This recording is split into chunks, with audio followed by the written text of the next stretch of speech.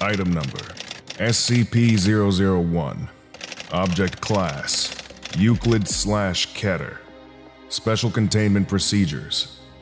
Because of the nature of SCP-001, no containment procedures are necessary. 24/7 monitoring of SCP-001 is to take place from a safe 10 kilometers plus distance from a predetermined location, Site 0.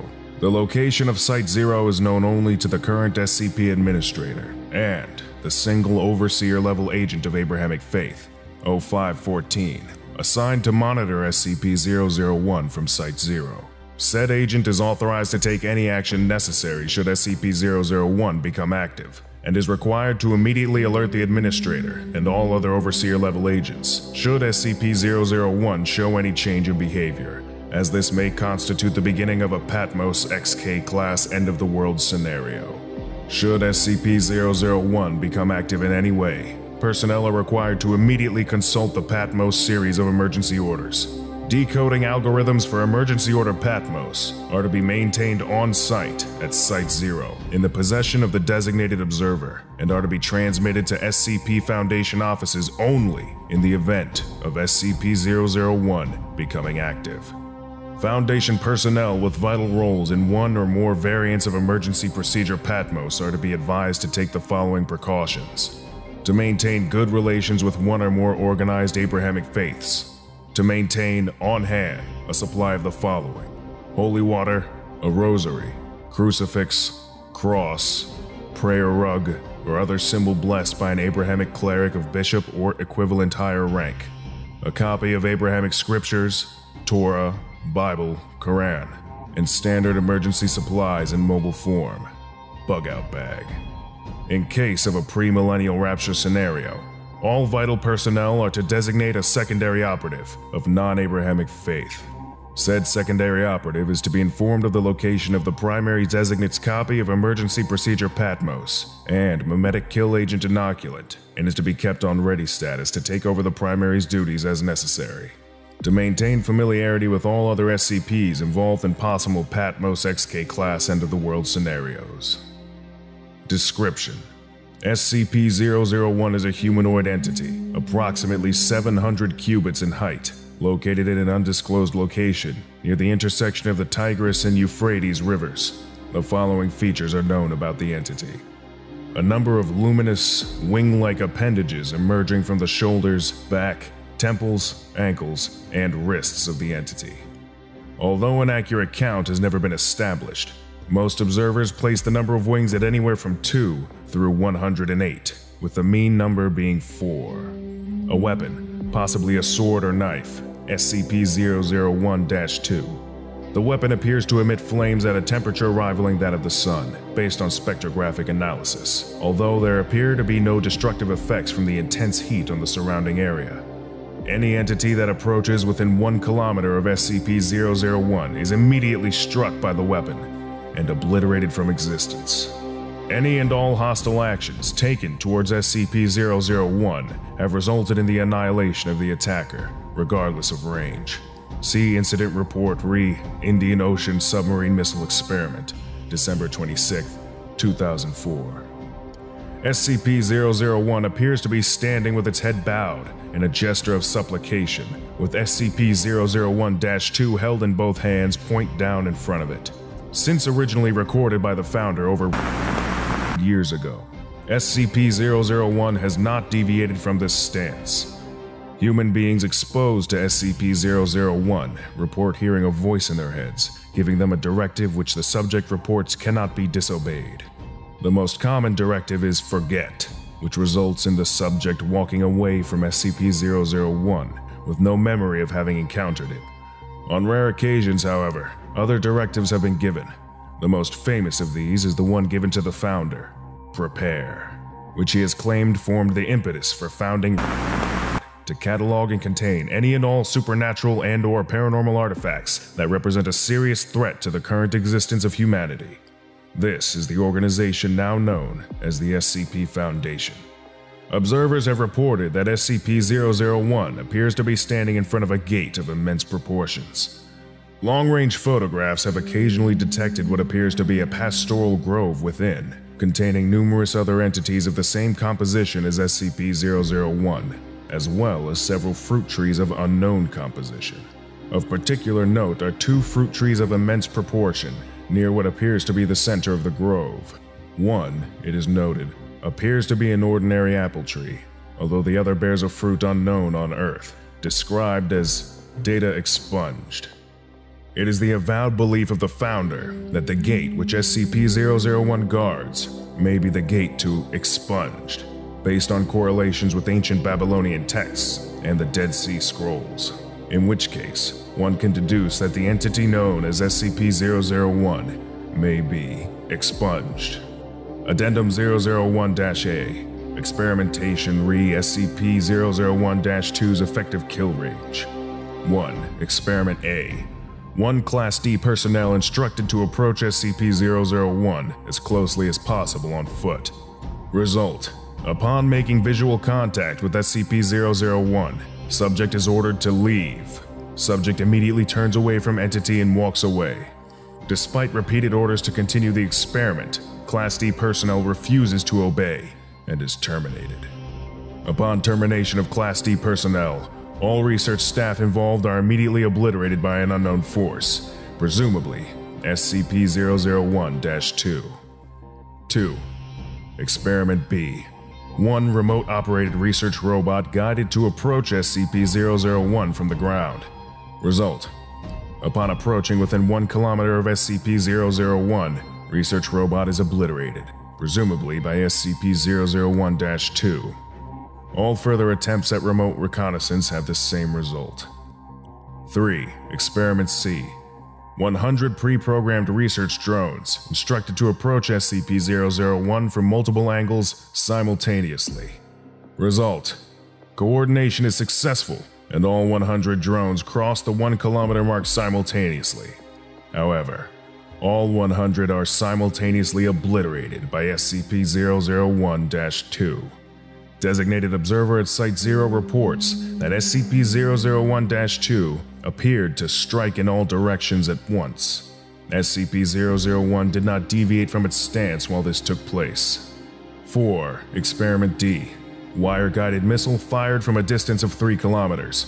Result: SCP-001-2 obliterates weapon upon crossing the 1 kilometer mark, simultaneously obliterating the launch site and killing all personnel. 5. Experiment E. Multi-warhead intercontinental ballistic missile fired from SCP nuclear submarine Nautilus. Result: Sea Indian Ocean submarine missile experiment, December 26, 2004. 6. Experiment F. SCP-076 and Task Force Omega-7 instructed to approach SCP-001 on foot.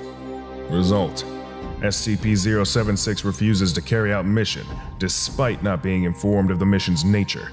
Upon being asked why, SCP-076 replies, "No. Just no." 7. Experiment G. SCP-073. Due to the results of Experiment F, SCP-073 was not informed of his destination until arriving at Site 0. Result: SCP-073 approached the site on foot. Upon seeing SCP-001, SCP-073 became distressed and asked to abort. SCP-073 was ordered to continue. At that point, the symbol on SCP-073's forehead became data expunged. Experiment was terminated due to data expunged. See Addendum 001-AA. Addendum 001-AA. By executive order of the Administrator, no further experiments are to be carried out re SCP-001. No further SCPs are to be exposed to SCP-001. SCP-001 is not to be used to dispose of dangerous SCPs. Please see revised containment procedures for details. Addendum. On the following errant transmission was received by Foundation personnel. Initiate emergency procedure Patmos Omega. Attention, all Foundation personnel. The following message was received at approximately this morning from Site 0. SCP-001 has left its location. The gate is open. They are riding forth. Oh God, it's so beautiful. The Lord reigneth. The Lord has reigned. The Lord shall reign forever. The Lord reigneth. The Lord has reigned. The Lord shall reign forever. The Lord reigneth. The Lord has reigned. The Lord shall reign forever. The Lord, He is God. The Lord, He is God. The Lord, He is God. The Lord, He is God. The Lord, He is God. The Lord, He is God. The Lord, He is God. The Lord, He is God. Hear, O Israel, the Lord our God. The Lord is one. Because of this event's confluence with the recent breach of SCP-995, the opening of SCP-616, and the activation of SCP-098, the Foundation is required to immediately begin preparations for an XK Class end-of-the-world scenario. SCP-076 and SCP-073 are to be secured immediately. All personnel are to unlock and decode Emergency Order Patmos Omega and follow all orders within. Site-19 is to be secured, and all non-essential SCPs and personnel terminated and/or destroyed. Repeat, because of this event's confluence with the recent breach of SCP-995, the opening of SCP-616, and the activation of SCP-098, the Foundation is required to immediately begin preparations for an XK Class end-of-the-world scenario. SCP-076 and SCP-073 are to be secured immediately. All personnel are to unlock and decode Emergency Order Patmos Omega and follow all orders within. Site-19 is to be secured, and all non-essential SCPs and personnel terminated and/or destroyed. Repeat, because of this event's confluence with the recent breach of SCP-995, the opening of SCP-616, and the activation of SCP-098, the Foundation is required to immediately begin preparations for an XK Class end-of-the-world scenario. SCP-076 and SCP-073 are to be secured immediately. Cain and Abel, my two sons. I am coming. All personnel are to unlock and decode. Behold, I stand at the gate and knock, and if Anyans follow, all I'll KHAF 3242, and I saw a new heaven and a new earth, and the fruit of Signal lost. Upon contacting Site-0, 0514 responded that no such message had been sent from his location, and that SCP-001 remained inert. The transmission was initially determined to be a hoax. However, close examination of the transmission reveals a timestamp dated years in the future. It is theorized that data expunged. Item number: SCP-007. Object Class: Euclid. Special Containment Procedures: SCP-007 is to be contained in a sealed room, measuring 10 meters on each side. Room is to be furnished comfortably as a living area, along with whatever items are requested by hereafter referred to as Subject, given that providing Subject with requested items would not compromise security. Subject is not to be allowed to leave the room, and is to be detained with force if necessary. Description: SCP-007 is located within a cavity in the abdomen of Subject. Subject is a Caucasian male, physically approximately 25 years of age. Subject claims to be 28, and 176 centimeters in height. Most of Subject's abdomen, muscles, skin, and organs is absent, though Subject does not appear to suffer because of this. Instead of normal flesh, a sphere composed of soil and water is present, though it does not actually come into contact with Subject's body at any point. The sphere appears to be, in most respects, a miniature near duplicate of the Earth, approximately 60 centimeters in diameter, although continental alignment is not consistent with that of any alignment known in Earth's history. The sphere has its own weather patterns and negligible gravitational pull, in addition to microscopic organisms somewhat resembling those of modern-day Earth inhabiting it. 2 intelligent species have been observed, though contact and communication with either has yet to be made. Technology levels of observed species must be checked at least once a week and, as of are approximately equal to that of 15th century Earth. Subject claims to be named, but no records of such a person can be found. Subject does not require food or water, and while he has been observed consuming both, What happens to such substances after being swallowed is unknown. Subject is intelligent, IQ has been measured at 128, and amiable, and regards the planet in his abdomen as a minor curiosity about his body. Subject seems to experience no stress about his unusual condition. When questioned about planet's origins, Subject replied, "I just woke up one day, and there it was. I don't have any idea how it got there."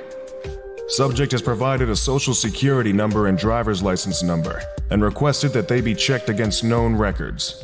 When checked, it was discovered that neither had yet been allocated. Dr. has a weekly chess game with Subject, during which Subject's mental health is evaluated. Dr.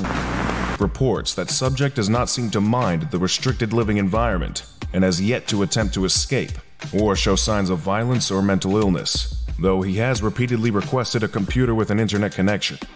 It is recommended that this not be provided, as it may be used to compromise security. Item number 86243AR-001. Warning: item displays aggressive and dangerous behavior.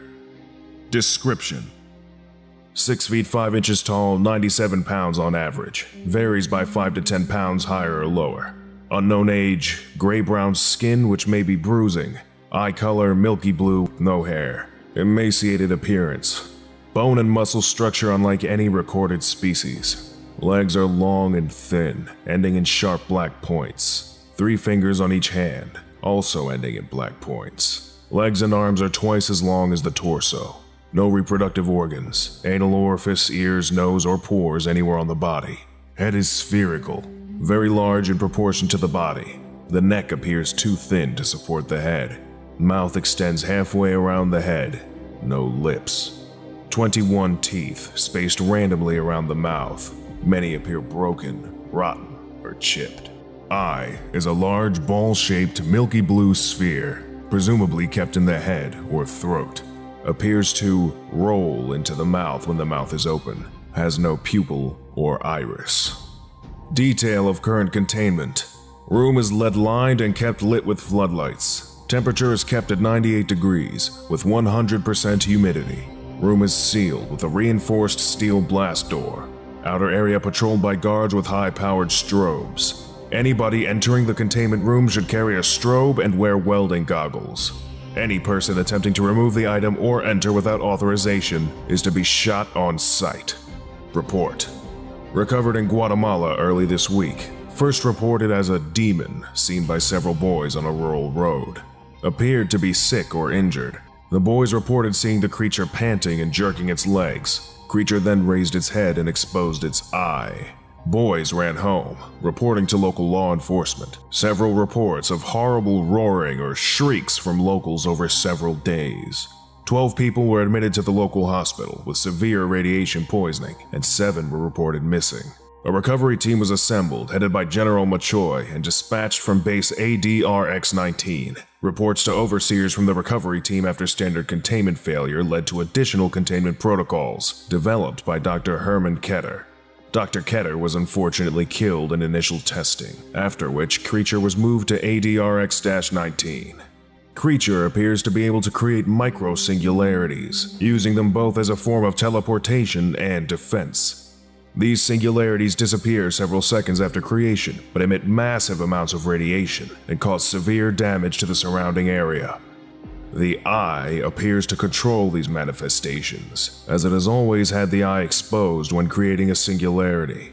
Omnivorous, it views humans as a food supply. Creature shows signs of extreme fear and sickness in the presence of high heat, humidity, or bright flashing lights. Creature appears unable to teleport through lead and cannot form singularities when in its sick state. When well, it is an extremely fast and cunning being and has killed several recovery agents with both its singularities and claws. Emits occasional shrieking sounds. All attempts to communicate have failed. Addendum: additional objects reported. Overseers considering conversion of ADRX-19 to a dedicated recovery and containment facility. Reports may need censorship for reasons of security. Item number: SCP-030. Object Class: Safe. Special Containment Procedures. SCP-030 is to be held at Site-17, within a modified humanoid containment cell. Minor adaptations to accommodate its stature, such as an appropriately scaled workspace and chair, are to be included. Lighting within the cell may be altered upon request of SCP-030 to a maximum of 2,000 lumens via a simple dimmer switch. Should the need to render SCP-030 inert arise, staff may extinguish the lighting from the exterior switch and draw blackout curtains as necessary. Standard night vision equipment is available for observation of SCP-030 in its inert state. SCP-030 may request materials for personal research every 90 days. All previously requested materials are to be collected and destroyed prior to delivery of new materials. All materials are to be evaluated and screened by both research and security staff. SCP-030 is to be denied access to any modern scientific journals or texts, and fiction is to be restricted to works produced no later than 1623 CE to preserve the integrity of its innate knowledge. Staff wishing to consult with SCP-030 in writing are to place a formal request with the supervising researcher on duty. All correspondence is to be retained. Staff wishing to consult with SCP-030 in person are to submit a formal request to Site Management at least 30 days prior to their preferred consultation date. All consultations are to be recorded and retained. Senior research staff may request SCP-030 be temporarily removed from its containment for a maximum of 1 hour to provide observational insight into non-restricted materials or events within Site-17. Under no circumstances is SCP-030 to leave the confines of Site-17. Requests must be presented in person to Site Management and security staff at least 30 days prior to the preferred observational release date. All observational release events are to be recorded and retained. SCP-030 has been equipped with a tracking device, Inventory Control Code number 030-17-1, so its location within Site-17 may be determined precisely at any time.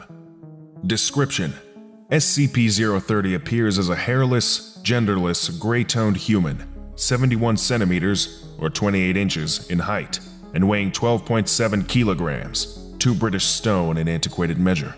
Its solid blue eyes lack discernible irises or pupils, and resemble small-cut sapphires. SCP-030 possesses an androgynous voice with a pronounced English accent, not currently identifiable as specific to any modern region. It is able to converse, read, and write in ancient Greek, Latin, Italian, English, Spanish, and Portuguese, as well as 2 additional languages that have not yet been identified, despite SCP-030's insistence that they should be common knowledge. SCP-030 has also demonstrated knowledge of physics, chemistry, astronomy, mathematics, and horticulture, roughly equivalent to that of a 17th century CE academic. In addition, SCP-030 has demonstrated knowledge on these topics along research lines that do not appear in the historical record. These alternative or entirely unknown approaches to research in the natural sciences are one source of SCP-030's utility in consultation. SCP-030 remains active while a 15-lumen source of light or greater is within 1.5 meters, or 5 feet. In the absence of light, SCP-030 becomes inert, apparently losing consciousness and showing no outward signs of life. Within 5 to 10 seconds of being re-exposed to light, SCP-030 becomes active once more, appearing to come out of a light slumber, no matter how long the period of inactivity has been. SCP-030 does not appear to require these periods of inactivity as a human would require sleep, and has expressed a desire to remain active as often as possible. Biopsy analysis of SCP-030 remains inconclusive. While clays native to the English counties of Kent, Surrey, and Greater London make up the majority of its structure, traces of mandrake, Mandragora officinarum, lye, mercury, and human blood have been found in each sample taken. SCP-030 has expressed that a full exploratory surgery to determine its workings would potentially end its existence. Samples removed from SCP-030 do not regenerate, and sampling is currently discontinued to preserve its integrity. Although SCP-030 can be damaged, it does not appear to feel pain, and will simply remold any portion of its anatomy that experiences deformation. Notably, SCP-030 cannot be molded directly by human hands, though any number of tools may be used to alter its surface. SCP-030 does not respirate, requires no sustenance, and produces no waste. although it does infrequently request a bath. SCP-030 refers to itself as aerial and regularly requests that staff do the same. Questions regarding how SCP-030 was created and by whom are routinely answered with the seemingly rote statement, "I have been asked to forget that bit of information. Terribly sorry." SCP-030 delivers this response in the same tone and cadence each time any question regarding its origins or creator are presented. Given its composition and location of origin, a link to the alchemists of Alagada is suspected. SCP-030 was discovered June 12th during a mandatory archaeological survey within London's Mortlake district, pending construction of a car park. It was buried approximately 2.7 meters or 9 feet below street level, contained in a small stone sarcophagus. The sarcophagus bore no markings and was assumed to be that of a deceased infant, as additional graves were discovered in the survey area. The sarcophagus lid was shattered during the excavation, exposing SCP-030 to daylight. Upon being struck by the sun's rays, SCP-030 roused from its inert state to one of mild activity within a few seconds, stating, "Good afternoon," to the assembled construction team. A member of the Foundation's Greater London Recon Force was summoned within hours and took the specimen into custody without resistance. The limited number of witnesses were given amnestics and released. Addendum 1. Document 030-C. Security logs for SCP-030. September 14th. Tracking system installed for SCP-030. December 21st. SCP-030 reports malfunction of its own tracking system. Repairs completed within 6 hours. SCP-030 offers to assist, but is refused for security purposes. March 13th. SCP-030 completes 18-week seminar on Unknown Language Alpha, Zephyr.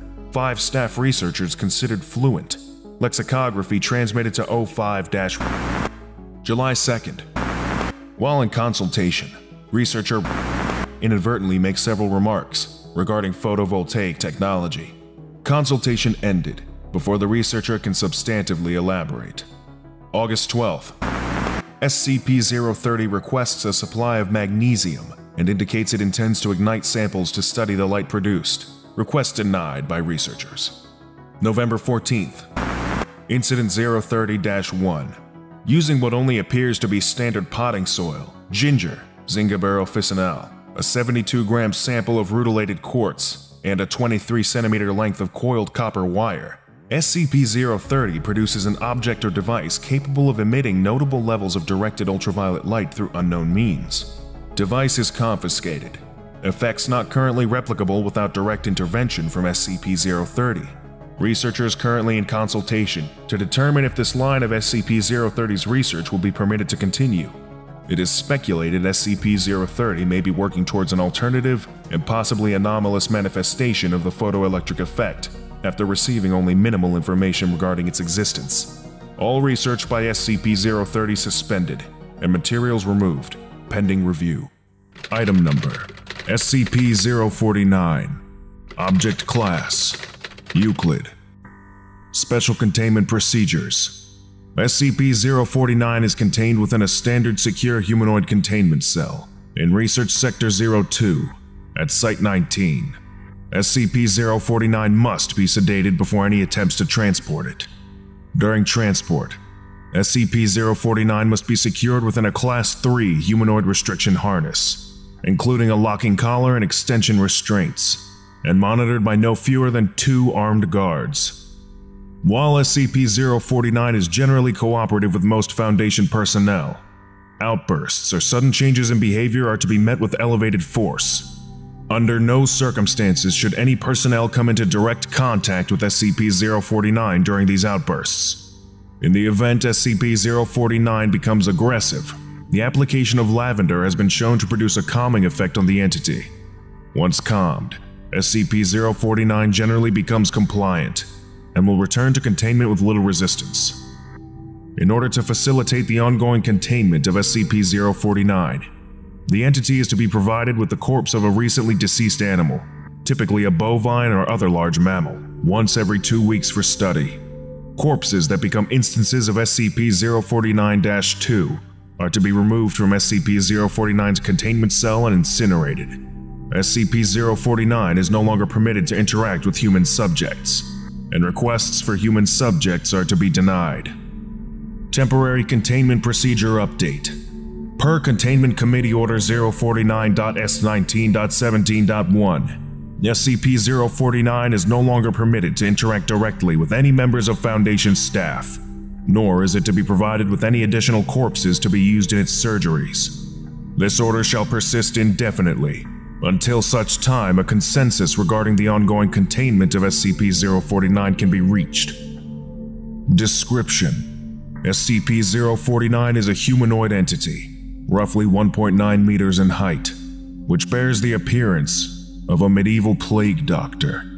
While SCP-049 appears to be wearing the thick robes and the ceramic mask indicative of that profession, the garments instead seem to have grown out of SCP-049's body over time. The robes and gloves are identical to a thick hide, built up on the skin, while the mask is composed of a kind of chitin growing out of the bones of the face, and are now nearly indistinguishable from whatever form is beneath them. X-rays indicate that despite this, SCP-049 does have a humanoid skeletal structure beneath its outer layer. SCP-049 is capable of speech in a variety of languages, though tends to prefer English or medieval French.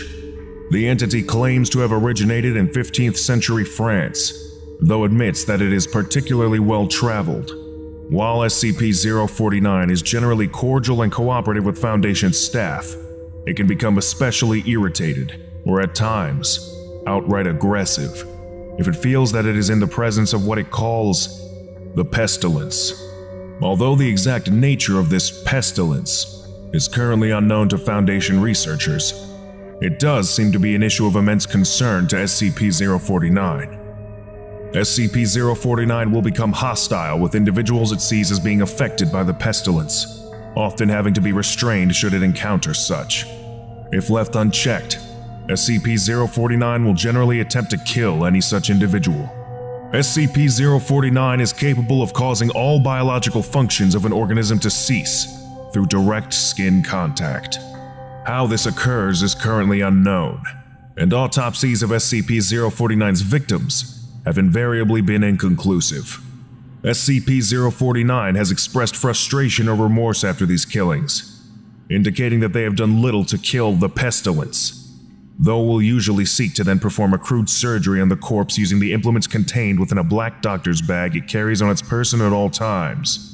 The space within this bag is seemingly anomalously large, as SCP-049 has been observed pulling objects larger than the bag itself from within it in order to operate on deceased subjects. While these surgeries are not always successful, they often result in the creation of instances of SCP-049-2. SCP-049-2 instances are reanimated corpses that have been operated on by SCP-049. These instances do not seem to retain any of their prior memories or mental functions, having only basic motor skills and response mechanisms. While these instances are generally inactive, moving very little and in a generally ambulatory fashion, they can become extremely aggressive if provoked, or if directed to by SCP-049. SCP-049-2 instances express active biological functions, though these are vastly different from currently understood human physiology. Despite these alterations, SCP-049 often remarks that these subjects have been cured. Addendum 049.1 Discovery. SCP-049 was discovered during the investigation of a series of unknown disappearances in the town of Montauban in southern France. During a raid on a local home, investigators found several instances of SCP-049-2, as well as SCP-049. While law enforcement personnel engaged the hostile 049-2 instances, SCP-049 was noted as watching the engagement and taking notes in its journal. After all of the 049-2 instances were dispatched, SCP-049 willingly entered Foundation custody. SCP-049 upon discovery. The following interview was conducted by Dr. Raymond Ham during the initial investigation. Interviewer: Dr. Raymond Ham, Site 85. Interviewee, SCP-049. Begin log. Alors, comment devrions-nous commencer une introduction? Is that French? Can we get a translator? The King's English. No need for translation, sir. I can speak it well enough. Good. My name is Dr. Raymond Ham, and I... Ah, a doctor. A like-minded individual, no doubt. Wherein is your speciality, sir? Cryptobiology. Why? A medical man, such as myself. Wonders abound. And here, I worried I had been abducted by common street thugs. This place, then, this is your laboratory.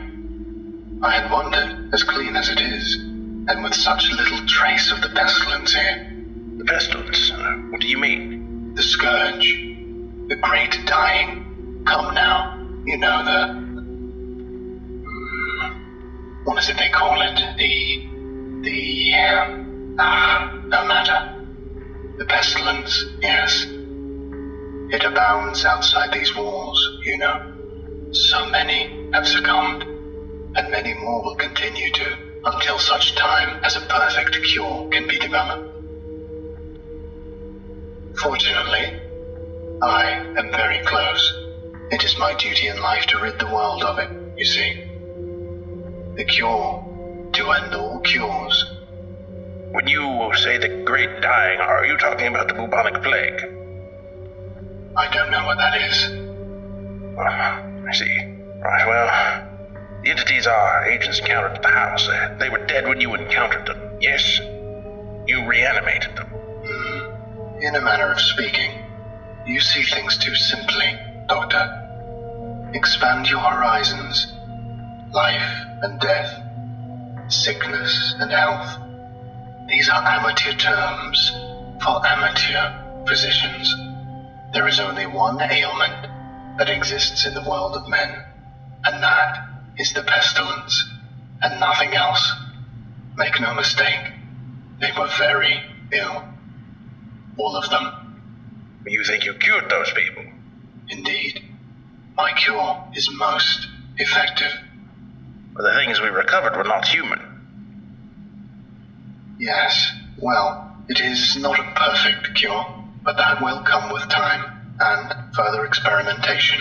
I have spent a lifetime developing my methods, Dr. Ham, and will spend a lifetime more, if necessary. Now, we have wasted too much time. There is work to do.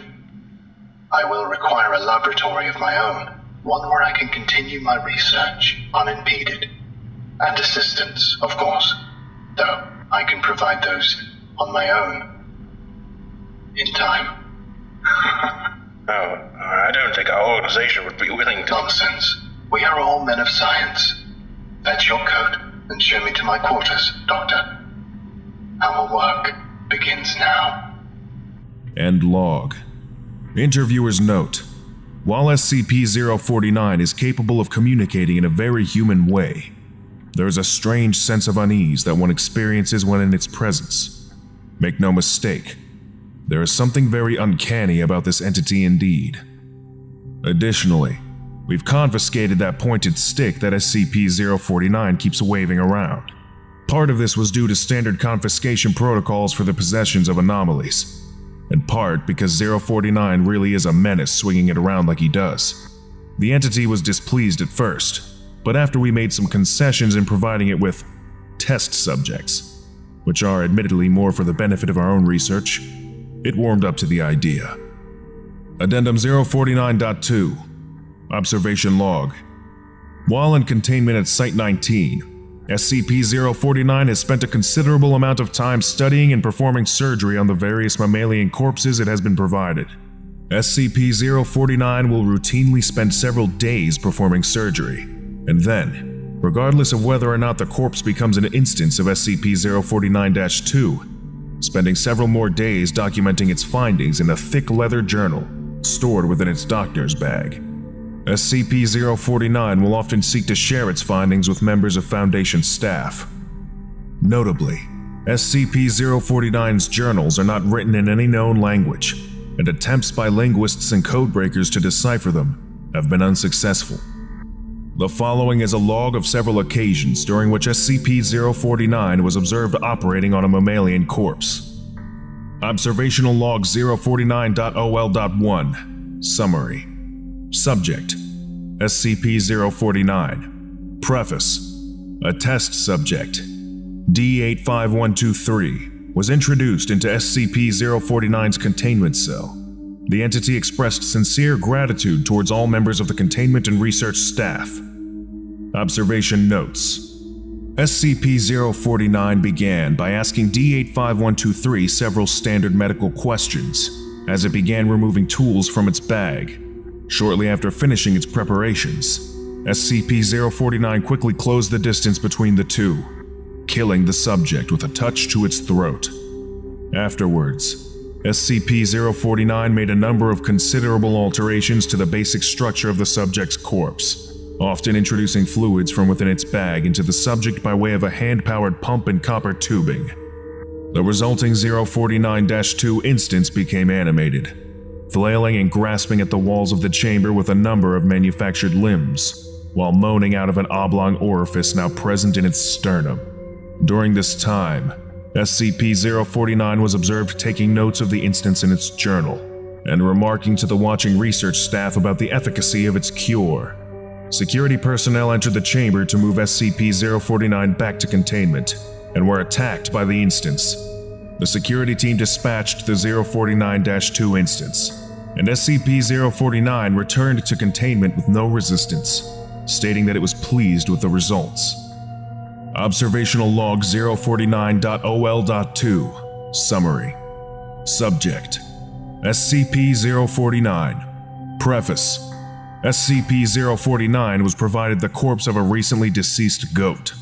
SCP-049 expressed gratitude at the provision.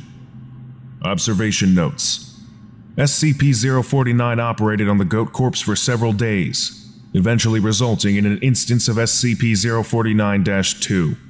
SCP-049 expressed pleasure in this outcome, though admitted the disease was still in its nascent stage. My veterinarian practice is rudimentary, but the patient responded well to the procedure. Observational Log 049.OL.3 Summary. Subject: SCP-049. Preface: SCP-049 was provided the corpse of a recently deceased orangutan. SCP-049 expressed noted gratitude at the provision due to the similarities between the orangutan and common human physiology. Observation notes: SCP-049 spent several days operating on the orangutan, reanimating it several times. However, SCP-049 appeared to be discontent with the results it experienced, returning to the creature 3 times after its initial reanimation for additional work.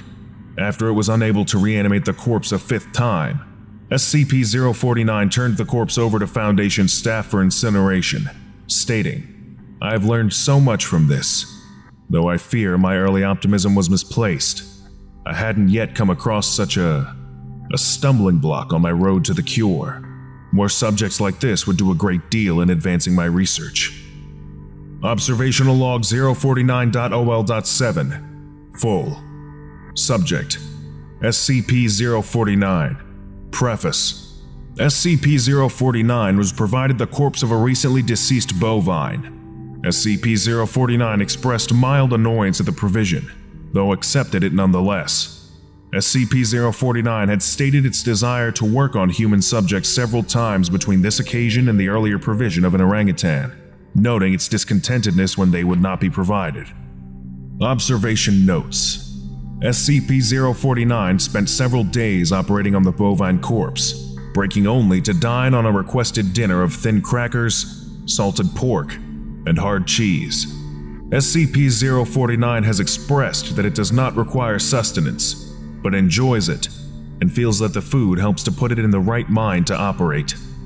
Beginning first by embalming the corpse, SCP-049 was observed producing a number of long syringes from its bag, each containing a different dark viscous fluid. SCP-049 described these fluids as essences of the humors, and elaborated by saying, The pestilence may bring about a systemic imbalance. In such a case, before true healing can begin, one must find the humors in balance, or the body will reject the cure. SCP-049 added to this statement by saying, "This is, of course, elementary knowledge for the practical physician. I would have thought you would have learned this during your education." Over the next few days, SCP-049 spent a considerable amount of time adjusting the organs of the bovine corpse with a number of large metal instruments. After 8 days, SCP-049 produced a lightning rod, which Dr. Ham exchanged for an electric cattle prod attached to an extension cord, and struck the corpse in several locations. This action seemingly had the effect of reanimating the bovine, which once again became ambulatory, despite the inversion of the head and reorientation of its limbs. Follow-up interview. Begin log. We've watched you work for several weeks now, and honestly, I'm not sure I understand what you're doing. Could you describe your process in detail? Oh, goodness no. The process is most intensive. As I said to your assistant, the best instruction you will find about my methods are here in my journals, as I have kept exhaustive records of my work there. Oh, I see. Well, my concern, Doctor, is that we still don't understand what you're seeking to cure, or how it manifests, or how turning these creatures into quasi-living, mindless drones helps in that effort. You do not understand the pestilence, even after all this time. Doctor, it is an unspeakable horror, one that has shown its true face many times before, and will again. I find myself blessed with the wisdom and good senses needed to root it out and destroy it. But many, like yourself, cannot. It is a cruel judgment, I fear, to be at the mercy of a disease you cannot fully comprehend. That still doesn't answer my question. How's your cure any kind of cure at all? It is a cure. You may laugh at my efforts if you please, but do not besmirch the good name of scientific progress that has developed this great mercy. What you short-sightedly see here is a life better than any this creature could have hoped for. Stricken as it was with the pestilence, this creature is now clean, unable to spread the pestilence, and free from the terror it would have experienced otherwise. This is hardly a creature at all, Doctor. It's not even— Do not jape with me, sir. You and your colleagues are like so many others, unable to look past minor setbacks to see the salvation taking place before your very eyes. Do you wait to remove rotten timbers until the whole collapses on top of you? No. You find them and you pull them out and replace them with those untouched by rot. And most of all, you do not simply mock the structure because it now looks different to you. It is strong. It is free of disease. I'm sorry. I didn't mean to agitate you. I'm just trying to understand. Yes. Well, do mind your words in the future, Doctor. I am a professional, but even professionals may feel the bite of pride in dealing with criticism of their masterpiece. I will forgive this as an act of good faith between colleagues. Is there anything else I can help you with? No, that will be all. Another test subject on the usual schedule. You know my preference of subjects with more human anatomies. End log. Attending researchers note: SCP-049 does seem to genuinely want to help other humans, though it has not yet been able to provide a concrete example of what exactly it is trying to save us all from. I have watched it now over several weeks, and while the outcomes do not seem to ever change, SCP-049 continues to claim that it is growing closer to its perfect cure. I think the entity may be more aware of the reality of these outcomes than it would like us to think. Addendum 049.3 04/16/2017 Incident. Starting shortly after SCP-049's initial containment, Dr. Ham conducted a number of interviews with the subject regarding its anomalous properties, and over time began to note its displeasure with its subjects and the SCP-049-2 instances. This continued for a period of several months, during which SCP-049 never exhibited any aggressive behaviors. On April 16, 2017, as Dr. Ham was entering SCP-049's test chamber to conduct another routine interview, the entity began to grow anxious and asked Dr. Ham if he was feeling well. Following protocol, Dr. Ham reminded SCP-049 that the interview was required, after which the entity became hostile and attacked Dr. Ham, killing him. Due to a lapse in security protocol, and because Dr. Ham did not activate the in-chamber emergency system, Dr. Ham's corpse was not discovered until 3 hours later, by which point SCP-049 had converted it into an instance of SCP-049-2. In the aftermath of this incident, SCP-049 was interviewed by Dr. Theron Sherman. Interviewer: Dr. Theron Sherman, Site 42. Interviewee: SCP-049. Begin log. I need you to explain yourself. SCP-049, you are being directed to explain your actions, and I will remind you that failure to cooperate will result in further restrictions during your containment. My actions do not need to be explained. You killed Raymond Ham, and then butchered him until he— Not dead. No, not dead. He is cured. Cured? Cured of what? The pestilence, sir. I had thought you, at least, would realize what luck it is. I detected it before. What pestilence? You keep going on and on about this pestilence, but you have not once been able to properly identify this disease. What could you have possibly seen in him today that you had not seen so many times before, that it would be worth his life? The pestilence presents and progresses in unforeseeable fashions, and has a queer way of creeping into the unprepared. And call it what you want, Doctor. It was a mercy I did to him. He is cured.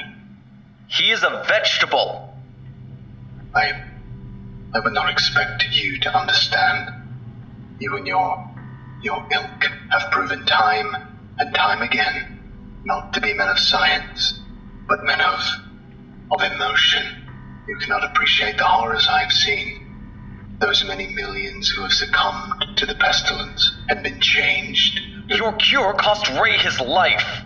No, good sir. I have saved it. You would allow this world to slip back into the despair of disease and death, ignoring that I have created a miracle. And what disease? What pestilence? He was a healthy man. He was a good doctor. I'm offering it freely to the afflicted. You are not worth this argument, sir. You are short-sighted and foolish. Dr. Ham was sick, and I cured him. I am the only one who can do this. My work must continue. There is still so much to learn, so much I've had enough of this. And consider your allowances revoked. saved. Even you. Welcome to containment, 049. Might be saved. We're done here. I can save them all. I can cast down this plague once and for all. I can do this. Only me. I saved him. Dr. Ham. I cured him. He was sick. I know he was sick. I know he was. And you are all sick, but I can save you. I can save all of you because I am the cure. End log. Addendum 049.4. Post-incident report interview. The following interview is an excerpt from the 4/16/17/049 incident report. The interview was conducted by Dr. Elijah Itkin and took place 3 weeks after the start of the initial investigation. Date: 5/7/17. Interviewer: Dr. Elijah Itkin. Interviewee: SCP-049. Begin log. SCP-049? We are conducting this interview to close out our investigation of your actions taken on April 16th that resulted in the death of a staff member. Do you have any comments to make? Only that I look forward to the day when you will allow me to resume my work. I have spent the last few weeks compiling my notes and constructing a new theory for how the pestilence was able to infect someone in such an insidious manner that I nearly couldn't detect it. Have you experienced any remorse for your actions? For the death of Dr. Ham? Ah, yes. Well, the death of a colleague is always regrettable, but in the face of the pestilence we must be swift, Doctor, and act without hesitation. Dr. Sherman noted in his report that you seemed to be mournful during your initial interview. Mourn? Perhaps. I had not thought that. It is lamentable that a fellow doctor became infected, but the work continues. Regrettable as it was, Dr. Ham's death provided important insight. Living human subjects are the only way to proceed forward, I am decided. My cure is of little use on dead flesh, and I have gleaned all I can from your generous supply of corpses. My desires turn towards tending to those still living who suffer from the disease. I'm afraid you're going to be disappointed. Oh, Doctor. I wouldn't be so sure. End log. Item number SCP-054. Object Class Safe. Special Containment Procedures. Subject is held in a watertight isolation room, outfitted with specialized climate control equipment. An ornate fountain filled with water stands in the center of the enclosure. Maintenance personnel are required to wear NBC suits while inside the containment area, and must spend 10 minutes in a special drying room after exiting. In the event of a breach, the surrounding area should be evacuated, and the enclosure flushed with liquid nitrogen. The fountain's chemical levels and volume are to be monitored and maintained. Spring water from should be used, as SCP-054 is highly sensitive to hydrological conditions. SCP-054 has developed a mistrust for human males during its confinement. Thus, assignment of female personnel is recommended. Description: out of the water, the subject most often appears as a female humanoid, with a mean volume of 90 liters, comprised entirely of water. Other forms are possible, commonly geometric shapes. When it enters a body of water, it becomes indistinguishable from its surroundings. The subject must periodically return to a body of water in order to maintain its volume due to evaporation. Initially found in it was moved to Site-08 for further study. Subject was initially curious about Foundation personnel, and seemed to enjoy interacting with maintenance staff and researchers, and mimicking their forms. After a number of weeks, the creature apparently felt comfortable enough to remain out of the water during routine monitoring, though it retreated when attempts were made to study its composition. SCP-054 is apparently composed of normal water, with no detectable differences compared to ordinary spring water from the same source. No thermal, electromagnetic, biological, or other phenomenon has ever been detected in its body that would suggest how it animates. Water lost by SCP-054 to evaporation exhibits no special properties when condensed. Experiments with SCP-054 were halted following data expunged, 2 researchers injured. After this incident, containment protocols were updated. Subject thereafter exhibited signs of mistrust and aggression around male personnel, which made up the majority of the original research staff. Subject reclassified Euclid. Partial transcripts. Audio Journal 054-A. Water loss experiment. Subject becomes withdrawn and inactive when denied access to water. Its compact shape is theorized to reduce surface area exposed to evaporation. For the first few days, it moved eagerly to greet anyone entering its enclosure and behaved excitably. Possibly indicates an understanding by the subject that we control its access to water supplies. Subject ceased this behavior yesterday, presumably in recognition that no help was forthcoming. Temperature extremes testing. We got authorization to attempt sub-zero testing this morning. The subject became lethargic as the temperature fell, and eventually froze completely.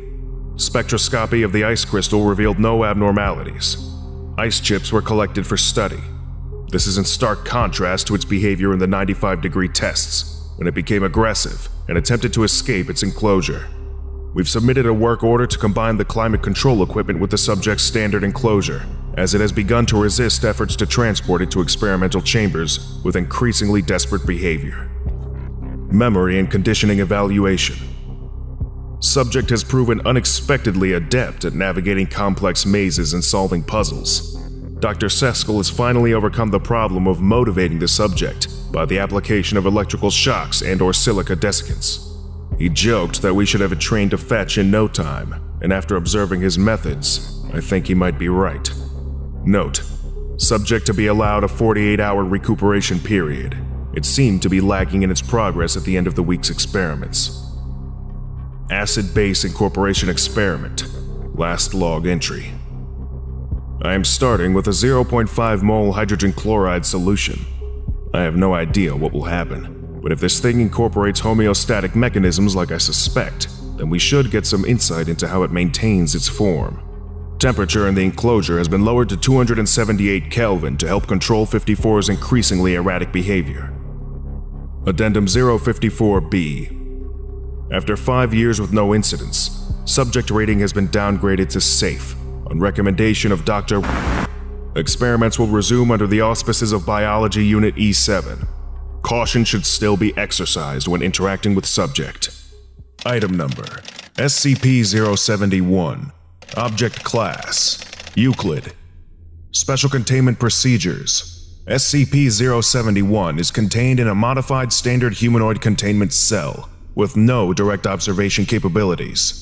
Surveillance of SCP-071 may only be performed via closed-circuit video, with a minimum of 60 seconds of delay.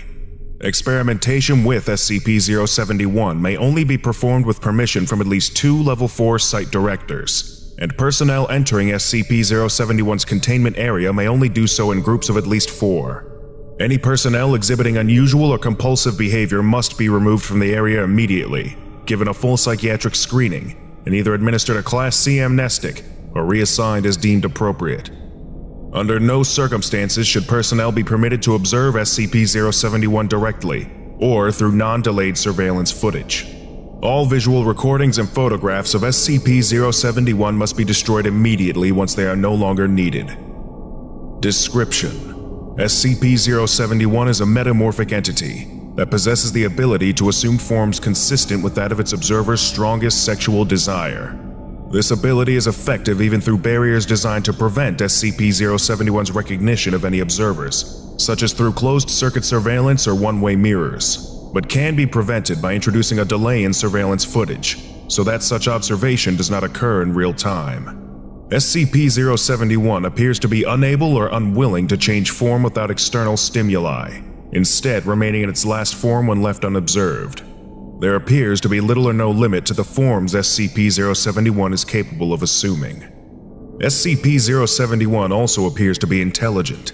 However, as it has not shown any ability to verbally communicate, and its behavior is limited to actions which entice its observers to sexual activity, it is unknown whether SCP-071 actually possesses sentience, or merely mimics behavior expected by its observers.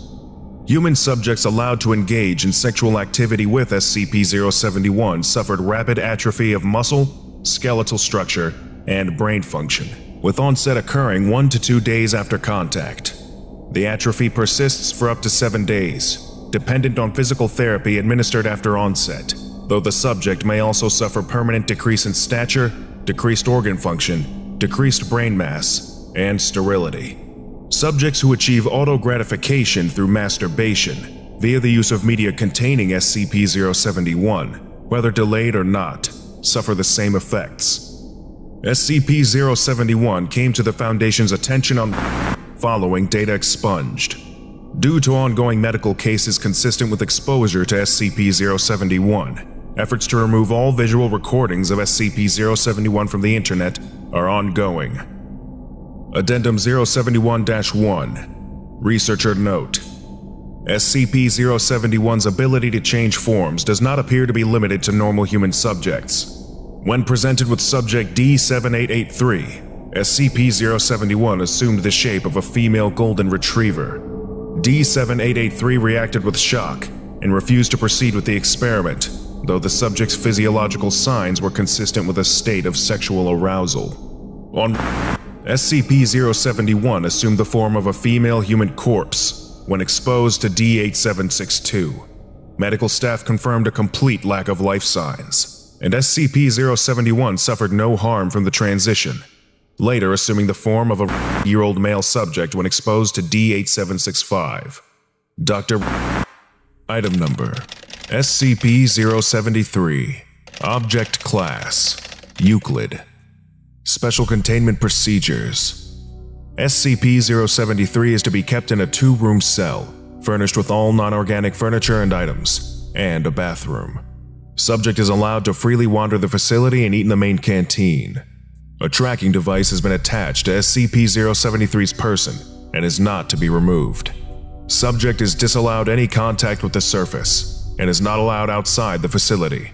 Subject is allowed no contact with plant-based SCPs under any circumstances. Violence is not to be used against SCP-073 under any circumstances. SCP-073 is currently kept in Site-17.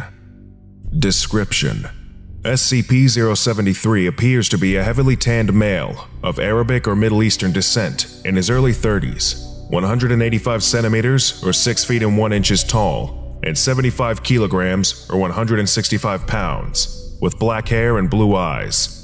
Arms, legs, spinal cord, and shoulder blades of the subject appear to have been replaced with artificial versions of unknown make and metal. Subject only takes notice of this when it is pointed out, and states that it has no knowledge of how, why, or when these replacements took place, stating it had them as long as it could remember. There is a symbol engraved into the forehead of the subject, which appears to be of Sumerian origin. Symbol has as of yet been untranslated, and subject appears distressed when the symbol is mentioned at all, refusing to speak on it. Subject does not need to eat and drink on a regular basis, but is strictly carnivorous, owing to its effect on plant-based items. SCP-073, who refers to itself as Cain, is generally polite and genial to all who speak to it, though it has been described as being cold and somewhat mechanical in its speech. It is very helpful and enjoys aiding personnel in their daily actions, whatever they may be. It has highly detailed knowledge of ancient to recent events in history and most commonly spoken languages in the world, including ones that have since died out. Subject has professed to having a photographic memory, remembering word for word all text in an 800-page dictionary that was flicked through in a minute and a half. It has scored above average in all intelligence tests given to it. SCP-073's presence is inimical to any and all life grown in soil, causing death to any such life within a 20-meter radius. Any land SCP-073 has walked on, and any within the 20-meter radius, becomes barren as all anaerobic bacteria dies, rendering the soil incapable of supporting life until new bacteria are introduced. Anything that is derived from soil-grown life, such as wood and paper, immediately rots and disintegrates upon touch of SCP-073.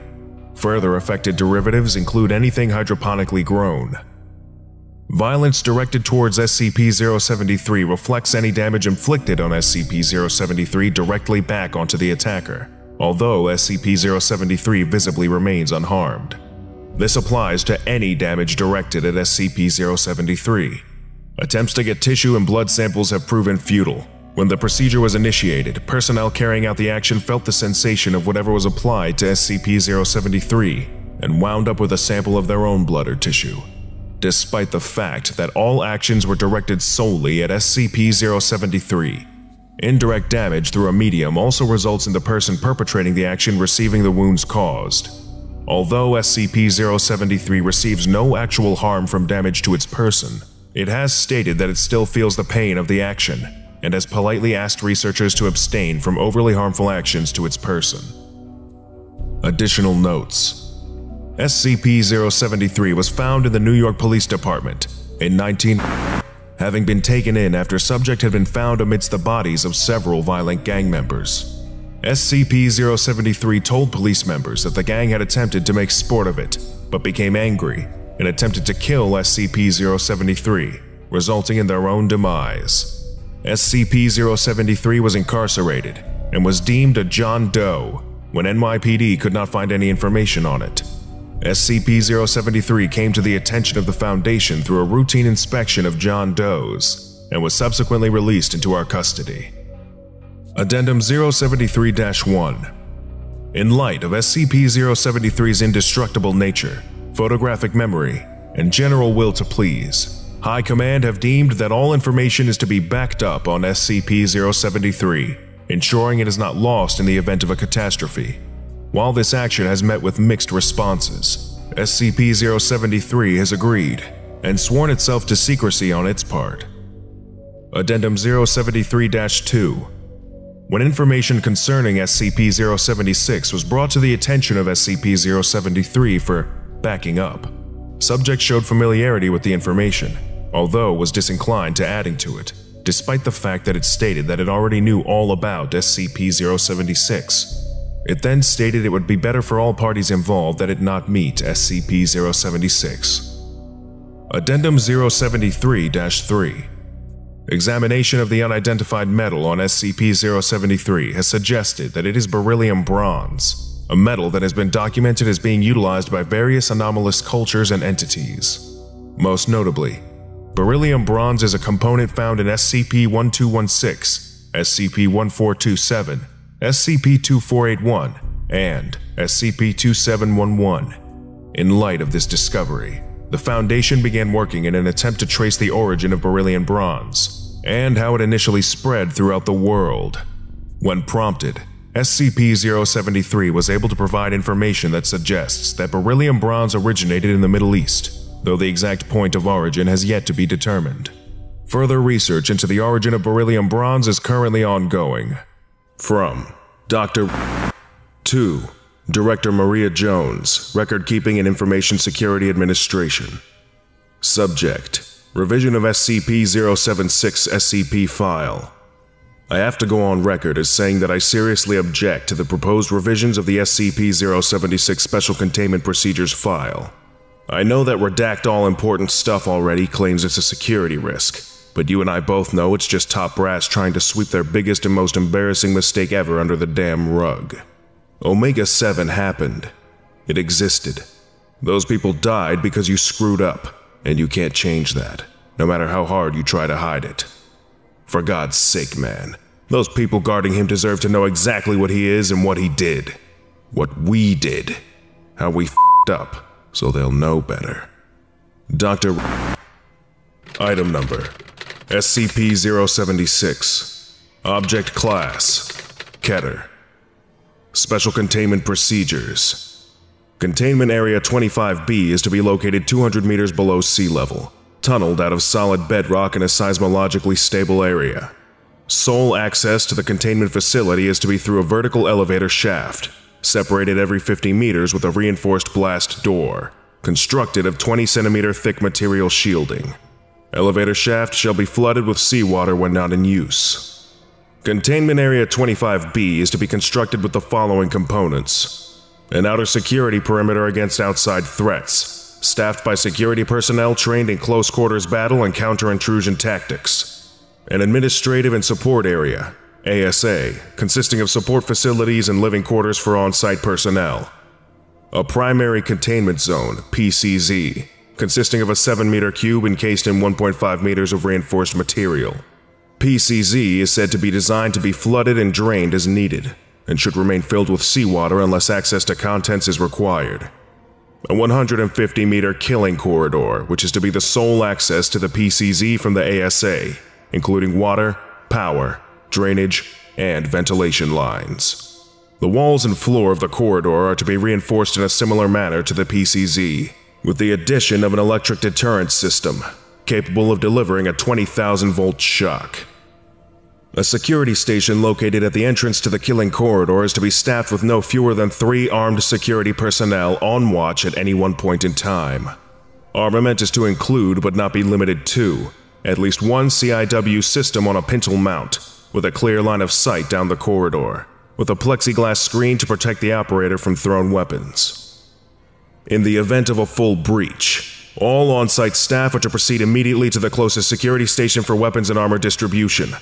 Staff will remain at Alert Condition 1 until SCP-076-2 is confirmed neutralized. Should 90 minutes pass after declaration of full breach without a stand-down order being given by Level 4 or higher personnel, final contingency measures will be activated, flooding the entire facility in seawater and sealing off the access shaft for a minimum of 24 hours before retrieval is attempted. This will, by necessity, result in the deaths of all on-site staff. Description: SCP-076 consists of two components: a stone cube, SCP-076-1, and a humanoid entity contained within, SCP-076-2. SCP-076-1 is a 3-meter cube made of black speckled metamorphic stone.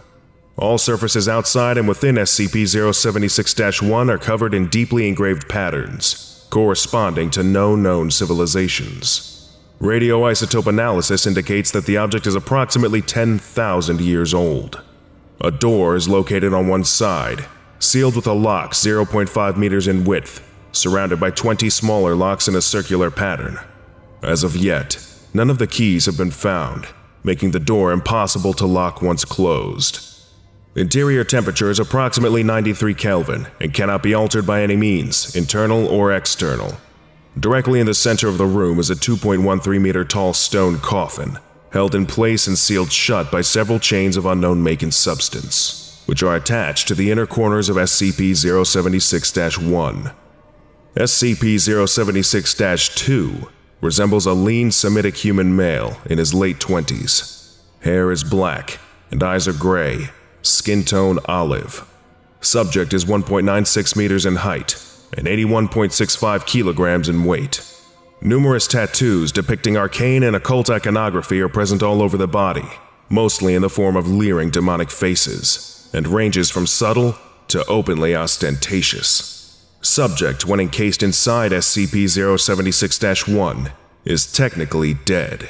However, occasionally SCP-076-2 will awaken, effectively reanimating, complete with all vital processes needed to sustain a living human being. Subject will then attempt to leave SCP-076-1. If successful, subject will enter a trance state and seek out the nearest human being, ignoring all other living things in the process. Upon coming into contact with living humans, SCP-076-2 will enter a rage state, in which it attempts to engage and kill all human beings encountered. To date, only the subject's death has been shown to be effective in ending these rampages. Terminating SCP-076-2 is often problematic, due to its significant physical abilities. Subject has superhuman strength and speed, and although not invulnerable, has shown a remarkable ability to ignore pain and shock, pressing on despite what would be debilitating wounds in normal humans. Prior encounters have shown that SCP-076-2 has the ability to, among other things, rip through a reinforced steel security door over the course of 4 minutes of sustained assault, clear over 64 meters of distance in under 3 seconds, take multiple 50 caliber BMG rounds to the head, and survive for several minutes to continue killing, despite severe damage to the cerebellum. Swat handgun and assault rifle caliber bullets out of the air with a length of steel rebar. Survive for over 1 hour deprived of oxygen before finally asphyxiating. SCP-076-2's most unusual ability, however, is its ability to apparently materialize bladed weapons out of nowhere. Slow-motion video footage reveals that the blades in question are actually pulled from a miniature dimensional rift, described as a small hole in space. Where this portal leads is unknown, as is how SCP-076-2 is capable of generating said rifts. Footage of the blades in question shows them to be made out of a completely non-reflective black material, appearing as a black void in space. As the blades rapidly vanish after leaving the subject's possession, no structural analysis is possible at this time. SCP-076-2 has effectively been killed several times, in various manners. Sustained fire from multiple heavy-caliber machine guns, asphyxiation, crushed beneath a 13.6 metric ton piece of elevator equipment for use on SCP-076-1. Cremation through the use of a thermate TH-3 grenade, placed directly inside SCP-076-2's open chest cavity. During the worst breach to date, Containment Area 25, which previously housed SCP-076, was forced to detonate its on-site warhead as a last attempt to contain SCP-076-2 while it was attempting escape, resulting in total destruction of the site and all on-site personnel. SCP-076-1 survived. Upon death, SCP-076-2's remains will putrefy rapidly until reduced to dust. SCP-076-1 and the coffin within will then slam shut with great force, and the lock will rotate, sealing it shut. SCP-076-2 will then reform within the coffin, a process taking anywhere from 6 hours to 25 years. What posthumous analysis of SCP-076-2 exists shows that it has an internal system highly different from our own, documented and data expunged. Additional, SCP-076 was found in Mongolia in 18 by archaeologists from England. All members of the expedition were subsequently killed on the return voyage home. SCP-076 was recovered from the ship by the Society, one of the organizations that later merged into the modern Global Occult Coalition, and placed on display in their inner sanctum. SCP-076 remained in storage for several years, until SCP-076-2 became active and escaped. The reason for SCP-076's activation is currently unknown, but it was at this point that the keys to the outer shell were lost. A massive manhunt, lasting over 3 years, took place until SCP-076-2 was incapacitated by killing it and causing it to reform inside SCP-076-1, by then retrieved and secured by agents of the SCP Foundation. Subject was in custody for 3 more years, under constant supervision, and was terminated whenever it became active, although it occasionally was able to escape for short periods of time, often due to security breaches caused by attacks from other organizations. The Foundation's death toll due to this was data expunged. After the last incident, the current procedures regarding SCP-076 were implemented, although they are upgraded regularly with the increase in technological standards. Addendum 076-2, Project Able, and Mobile Task Force Omega-7.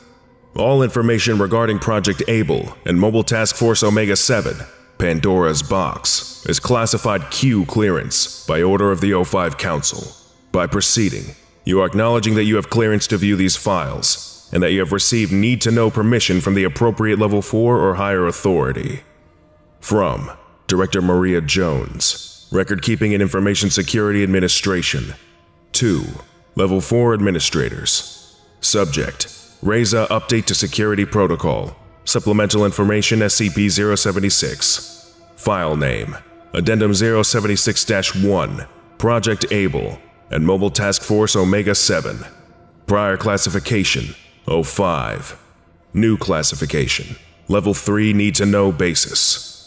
Psychological Profile of Subject SCP-076-2. SCP-076-2 either possesses a mind constructed much differently than our own, or is completely insane, with little empathy or ideas in a way we would understand it. Concepts such as sex, love, and equality are completely foreign ideas to SCP-076-2, or at least in comparison to its ways of viewing them. Subject has shown that it is completely disinterested in sex, barely differentiating between genders except as a form of visual identification. Also, while Subject has admitted greatly enjoying the act of killing, causing pain, either emotionally or physically, holds no attraction to it. In short, a perfect sociopath. Intelligence tests have been wildly inconclusive when applied to SCP-076-2, and no accurate result has yet been obtained. This may be due to the alien thought processes of the subject. SCP-076-2 has, however, shown that it has great knowledge of human anatomy, although in a highly violent context, military tactics of open warfare, metallurgy, and strangely enough, the care of livestock. Subject has knowledge of several languages including English, but most notable is its knowledge of several dialects of ancient Sumerian, which seem to be its preferred language. SCP-076 has nothing but contempt for human beings, with one exception. It seems to hold a wary respect for those it acknowledges as its superior. This was discovered when an agent who had previously had a large amount of experience with SCP-076-2 did not appear once it escaped. Subject seemed distressed, asking several personnel where said agent was hiding. When it finally did learn of the fate of said agent, killed as collateral damage in an airstrike intended to halt the advance of SCP-076-2 stopped its rampage and allowed itself to be escorted and restrained. Subject was then interviewed on the sudden drastic changes in its behavior. Begin log. Doctor, why are you so interested in the death of Agent SCP-076-2? Subject begins swearing in ancient Sumerian. Doctor, why does his death bother you? You've killed many humans before. Why is he so? Is cut off by SCP-076-2. SCP-076-2, now speaking in English. Different?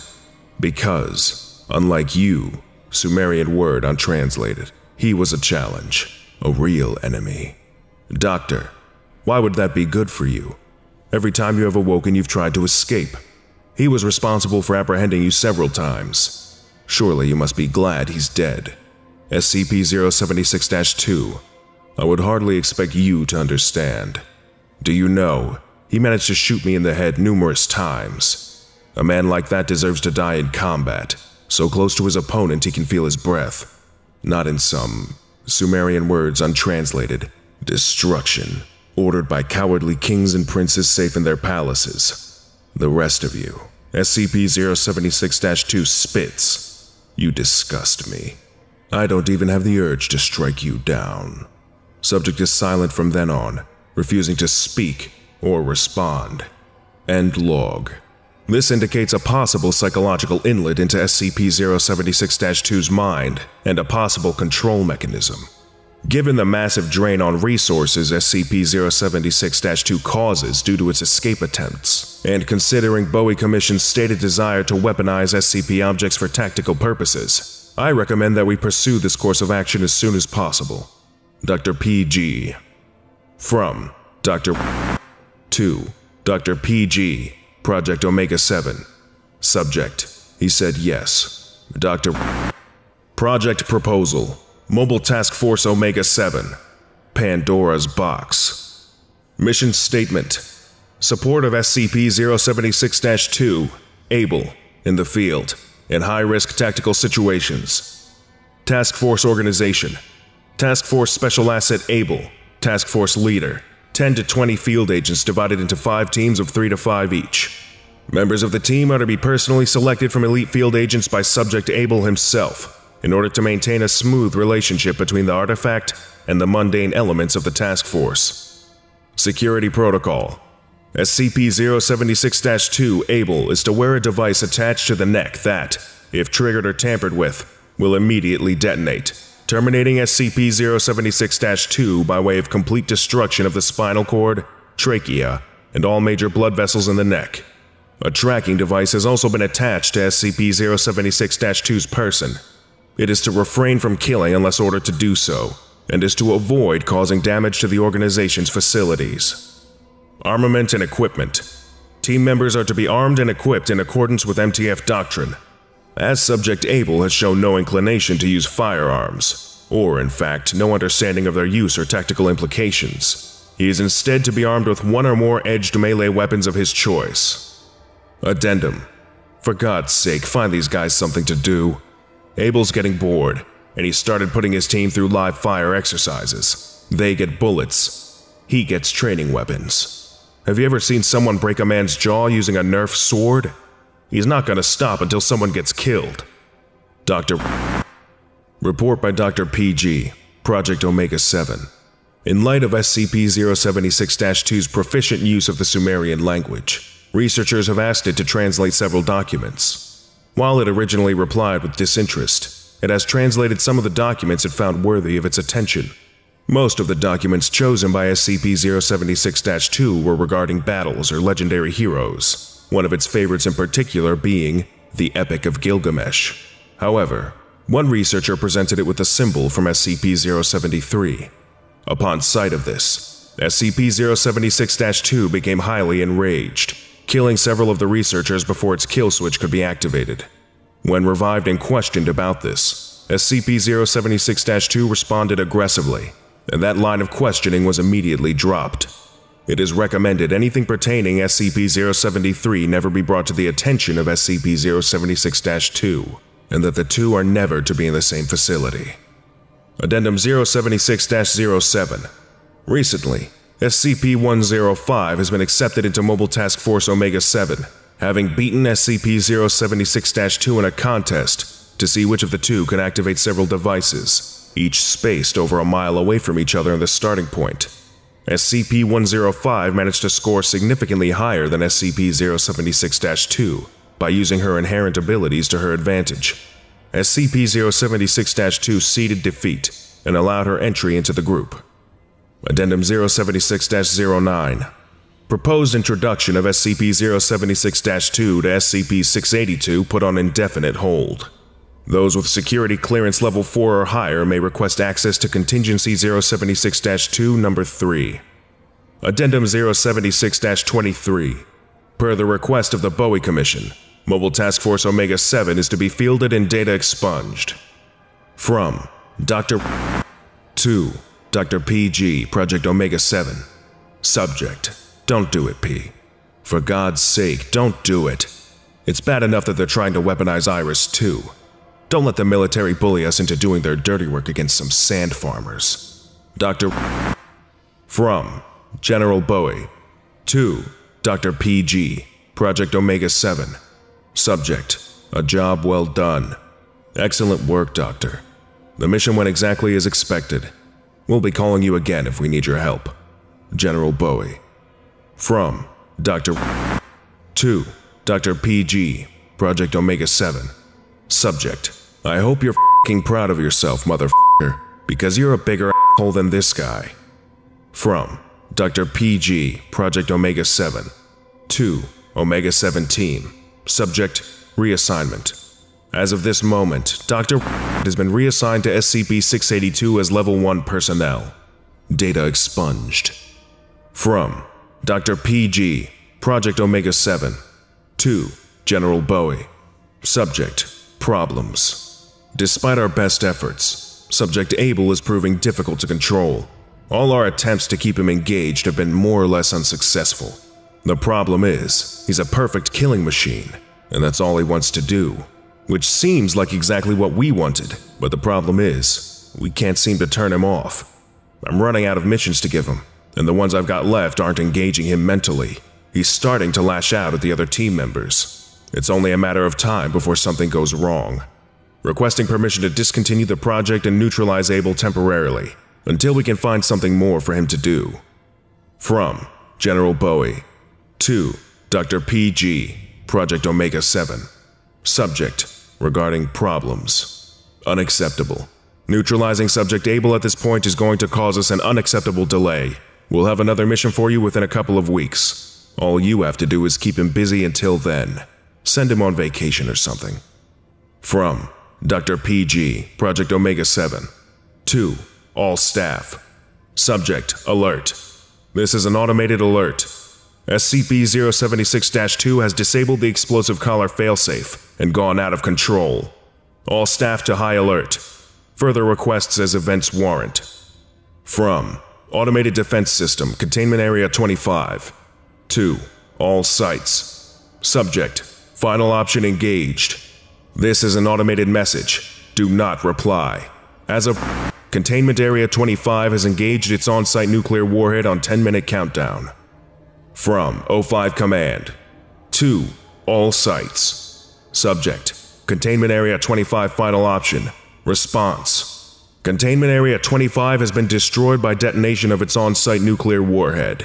Sites 67 and 68 are to activate the FEMA protocol and secure the location as soon as possible. Official cover story will be released by RISA to all personnel once drafted. Revised psychological profile of subject SCP-076-2. SCP-076-2 either possesses a mind constructed much differently than our own, or is completely insane, with little empathy or ideas in a way we would understand it. Concepts such as sex, love, and equality are completely foreign ideas to SCP-076-2, or at least in comparison to its way of viewing them. The subject has shown that it is completely disinterested in sex, barely differentiating between genders except as a form of visual identification. Also, while subject seems to greatly enjoy the act of killing, causing pain, either emotionally or physically, holds no attraction to it. Intelligence tests have been wildly inconclusive when applied to SCP-076-2, and no accurate result has yet been obtained. This is due to the fact that no communication is possible with this subject when in its rage state. Subject displays knowledge of several languages, including English, but most notable is its knowledge of several dialects of ancient Sumerian, which seem to be its preferred language. SCP-076 has nothing but contempt for human beings, and will kill them on sight. No communication is to be attempted with the subject. End Mobile Task Force Omega-7 Incident Log. Item Number: SCP-082. Object Class: Euclid. Special Containment Procedures. Enlarged living quarters located at Armed Biocontainment Area 14 have been appropriated for the suppression and appeasement of SCP-082. While standard weapons have little effect in policing SCP-082, cooperation is easily attained through a charade. Subject is currently under the impression that it has been made the King of France, and that its containment area is actually a grand palace, designed for its protection. All interacting personnel are to be made aware of this charade, and are ordered to follow the ruse. Housekeeping personnel are to be Class D personnel only.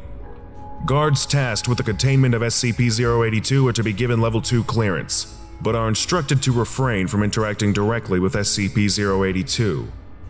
Description: SCP-082 is genetically human. However, through some process, either chemical, hormonal, cancerous, or supernatural, SCP-082 has grown to giant proportions. Approximately 2.4 meters tall, around 8 feet, and weighing over 310 kilograms, about 700 pounds. SCP-082's physical characteristics are grossly disproportional. It has a slightly pointed balding head, a large rounded chin and jaw, a bulbous nose, and dark sunken eyes. Subject is both overweight and possesses a great amount of muscle mass. Forearms are muscular and dangerous, with a circumference of about 71 centimeters, or about 28 inches. The breadth of the subject's fist is nearly 30 centimeters along the knuckles, almost 12 inches. Though feet are large, they are small in proportion to subject's body, men's size 14 US. Subject's skin is tanned dark, and overall physical appearance is compounded by numerous scars, the results of years of attempts at suppression and containment. Most X-rays have been difficult to interpret because of the high density of its muscle tissue, but scans have revealed countless bullets and even several knife and sword blades lodged in SCP-082's flesh. SCP-082 refers to itself as Fernand and speaks fluent French and heavily accented English. When it speaks, it does so through enormous clenched teeth. SCP-082 only parts teeth to eat food and to sing. Subject will sing songs of its own pleasing, ranging from forgotten Victoria-era bar songs to modern classical, typically while cooking and eating. SCP-082 does not comb the hair on the sides of its head, but does cut it and shaves with a large butcher knife originally provided for food preparation. It should be noted that even facial hair is exaggerated, a single strand being as thick as a millimeter, similar in thickness and appearance to graphite of a mechanical pencil.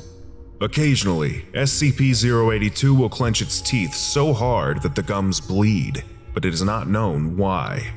This is considered normal. The demeanor of SCP-082 is very amicable and carefree. SCP-082 has accrued a wide wardrobe over its time of incarceration, and it enjoys dressing up in many different fashions, including formal wear, military uniform, as a clown, and in women's clothing. New pieces should be made available upon request. Subject often attempts to joke and is usually polite to personnel, often inviting them to dinner. However, visiting personnel should be aware that at any moment, SCP-082 is capable of attacking and voraciously eating others. Subject will often apologize for its lack of manners for interrupting someone's conversation by devouring their head while making a mess of his quarters. SCP-082's jaw is strong enough to crack bone, and it seems to enjoy skulls. Attacks are seemingly at random, with no motivation. Whether or not subject has recently eaten has no effect on this cannibalistic hunger. SCP-082 is incapable of differentiating fact from fiction when he reads it or watches television or films. On several occasions, SCP-082 has expressed a great desire to meet his favorite person, Hannibal Lecter, and subject will believe that all television programming is some form of reality television. Though subject has shown heightened intelligence in the form of memory and puzzle solving, the concepts of parody, satire, and fiction are beyond its understanding. SCP-082 apparently understands the concept of lying, has shown to know when others are blatantly lying, and generally tells obvious falsehoods when asked about its past. According to SCP-082, he is a vampire, a homunculus, Big Bird, Andre the Giant, Napoleon, Obelix, sidekick of Asterix, Dr. Bright, the Hulk, Alexander the Great, Captain Hook, Sherlock Holmes, Dr. Frankenstein, Frankenstein's monster. When questioned about these lies, he gives the excuse, "But I only lie when it's through my teeth." Item number: SCP-088. Object Class: Safe. Special Containment Procedures: SCP-088 is to remain sealed in its airtight case at all times. The case is constructed of transparent acrylic plastic to resist the corrosive properties of SCP-088's secretions. In the event that SCP-088 should awaken from hibernation, any room that it is stored within should be constructed of durable plastics, rubber, or ceramics to hinder its ability to escape. Temperature of SCP-088's containment should not exceed 15 degrees Celsius, and any personnel entering containment must observe Level 4 hazardous material protocols and wear the appropriate protective gear at all times. Any personnel who do not observe proper containment protocols in presence of SCP-088, or who show signs of physical mutation, are to be demoted to D Class and held for observation. Description: SCP-088 is a humanoid with reptilian features, which appear to have been mummified in a languid posture.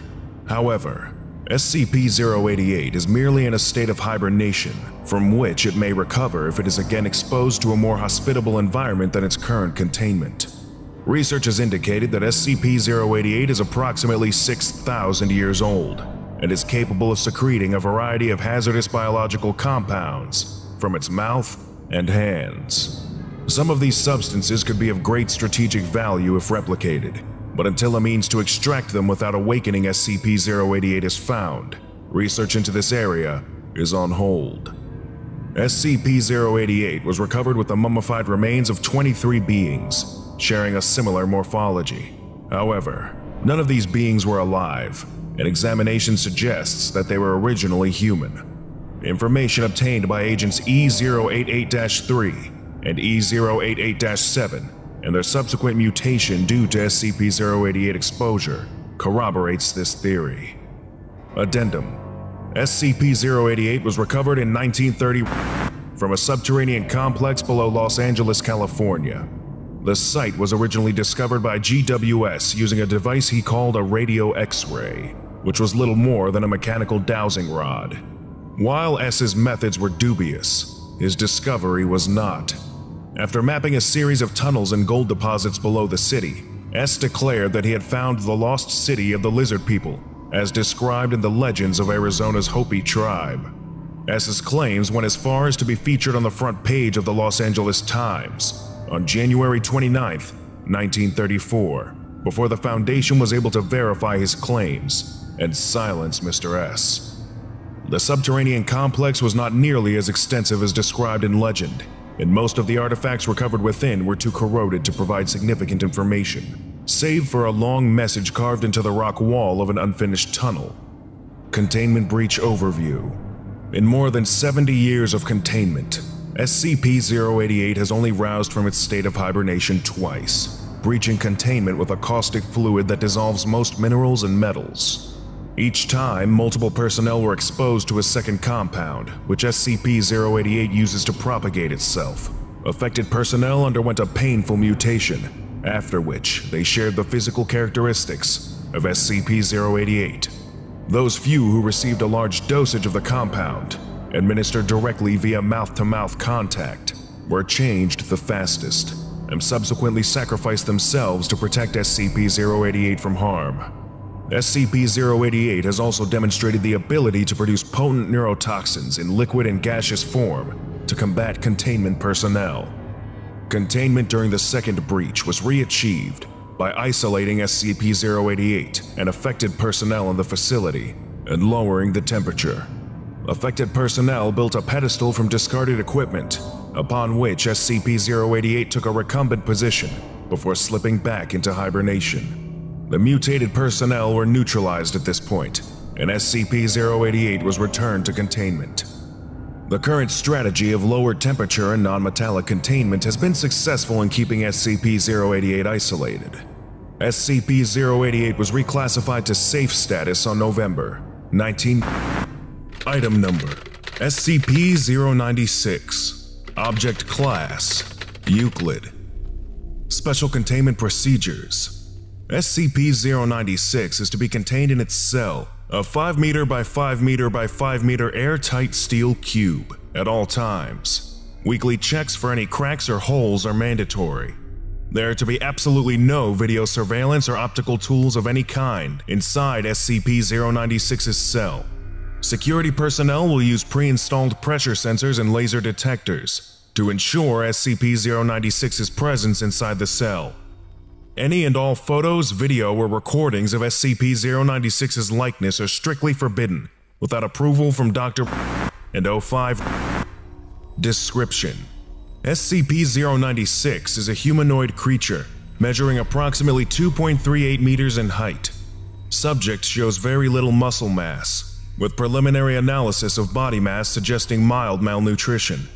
Arms are grossly out of proportion with the rest of the subject's body, with an approximate length of 1.5 meters each. Skin is mostly devoid of pigmentation, with no sign of any body hair. SCP-096's jaw can open to 4 times the norm of an average human. Other facial features remain similar to an average human, with the exception of the eyes, which are also devoid of pigmentation. It is not yet known whether SCP-096 is blind or not. It shows no signs of any higher brain functions, and is not considered to be sapient. SCP-096 is normally extremely docile, with pressure sensors inside its cell indicating it spends most of the day pacing by the eastern wall. However, when someone views SCP-096's face, whether it be directly, via video recording, or even a photograph, it will enter a stage of considerable emotional distress.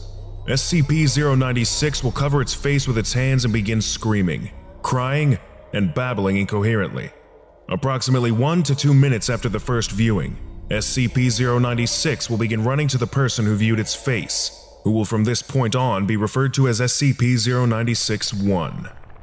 Documented speeds have varied from 35 km an hour to km an hour, and seems to depend on distance from SCP-096-1.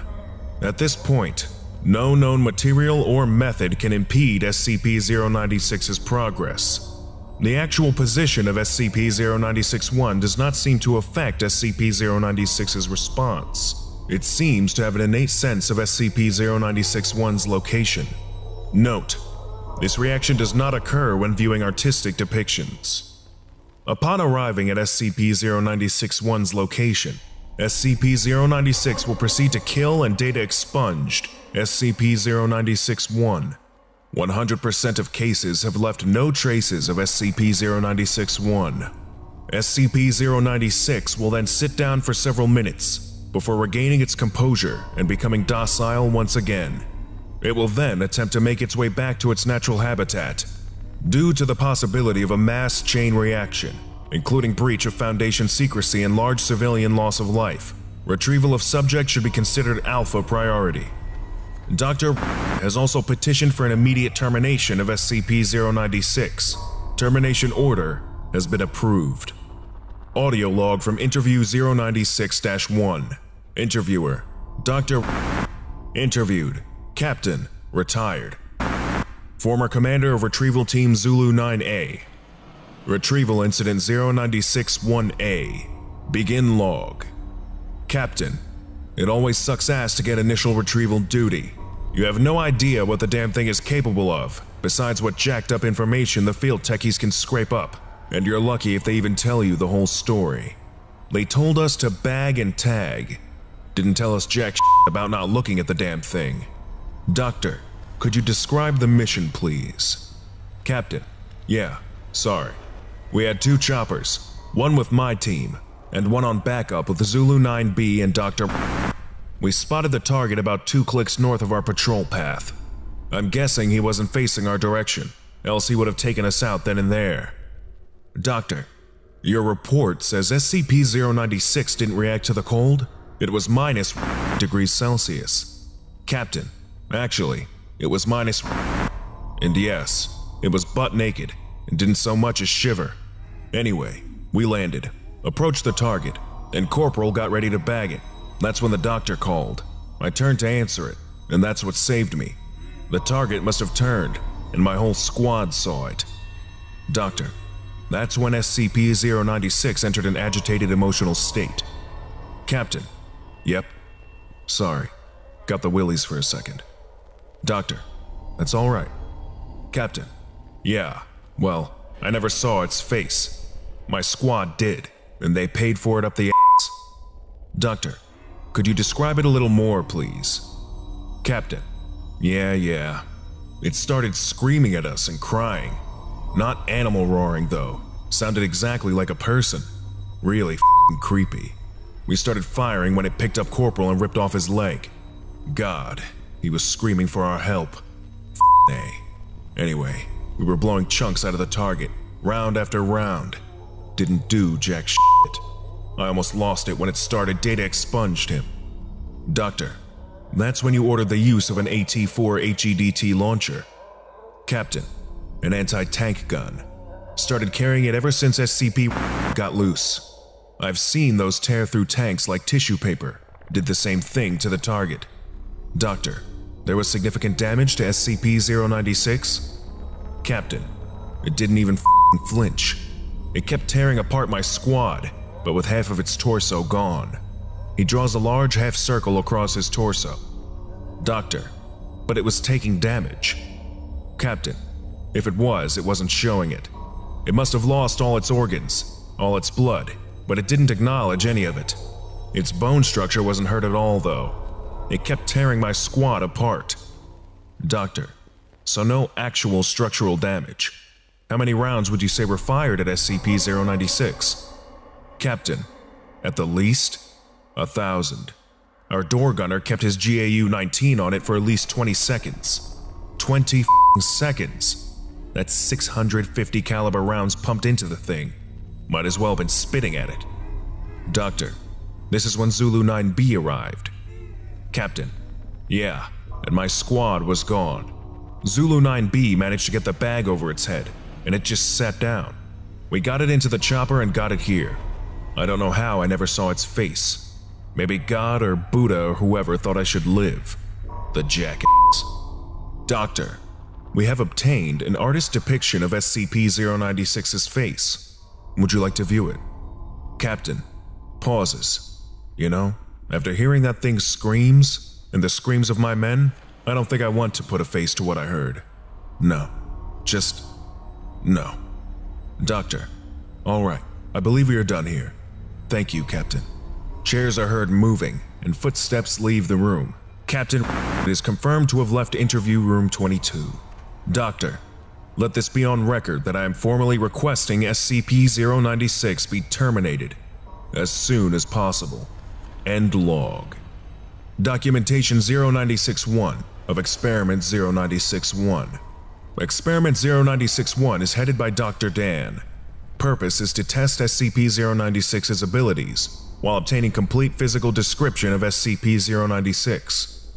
D9031 is a 32-year-old convicted felon and former tattoo artist.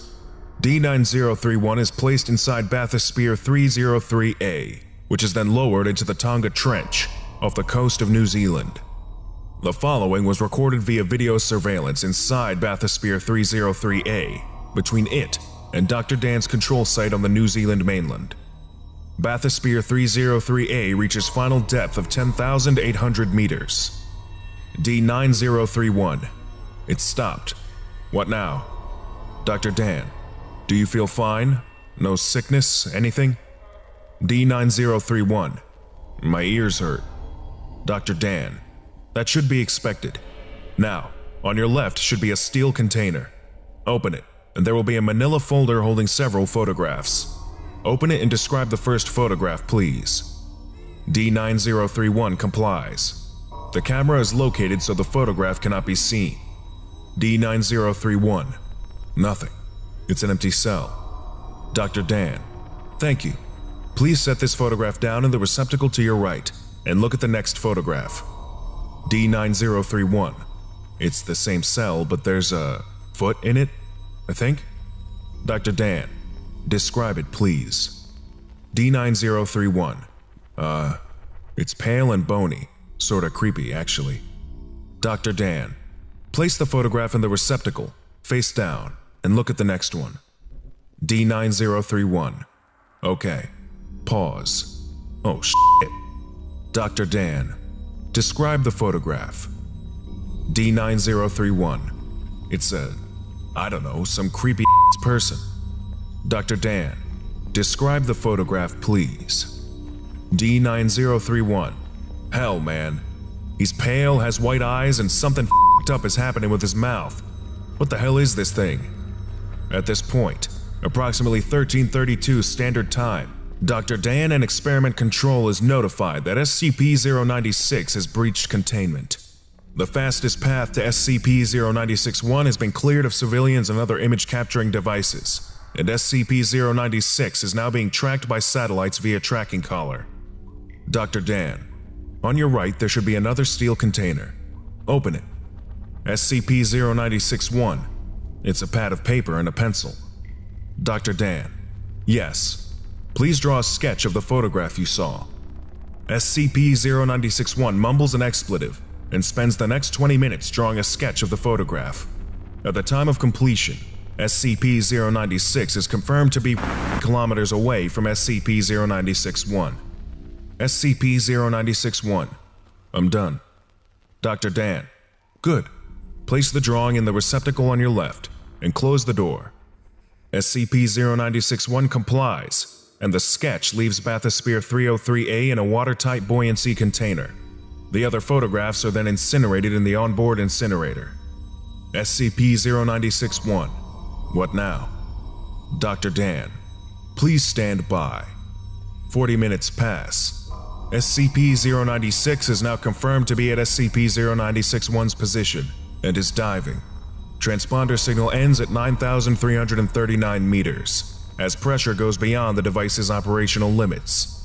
The camera shows the bathysphere shaking slightly.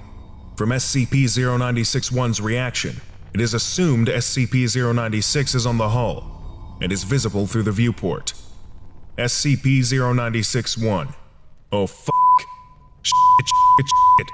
What the fuck is that? Video and audio feed is cut as the hull of Bathysphere 303A is breached. SCP-096 is recovered by Surface Recovery Team Foxtrot 303A without incident.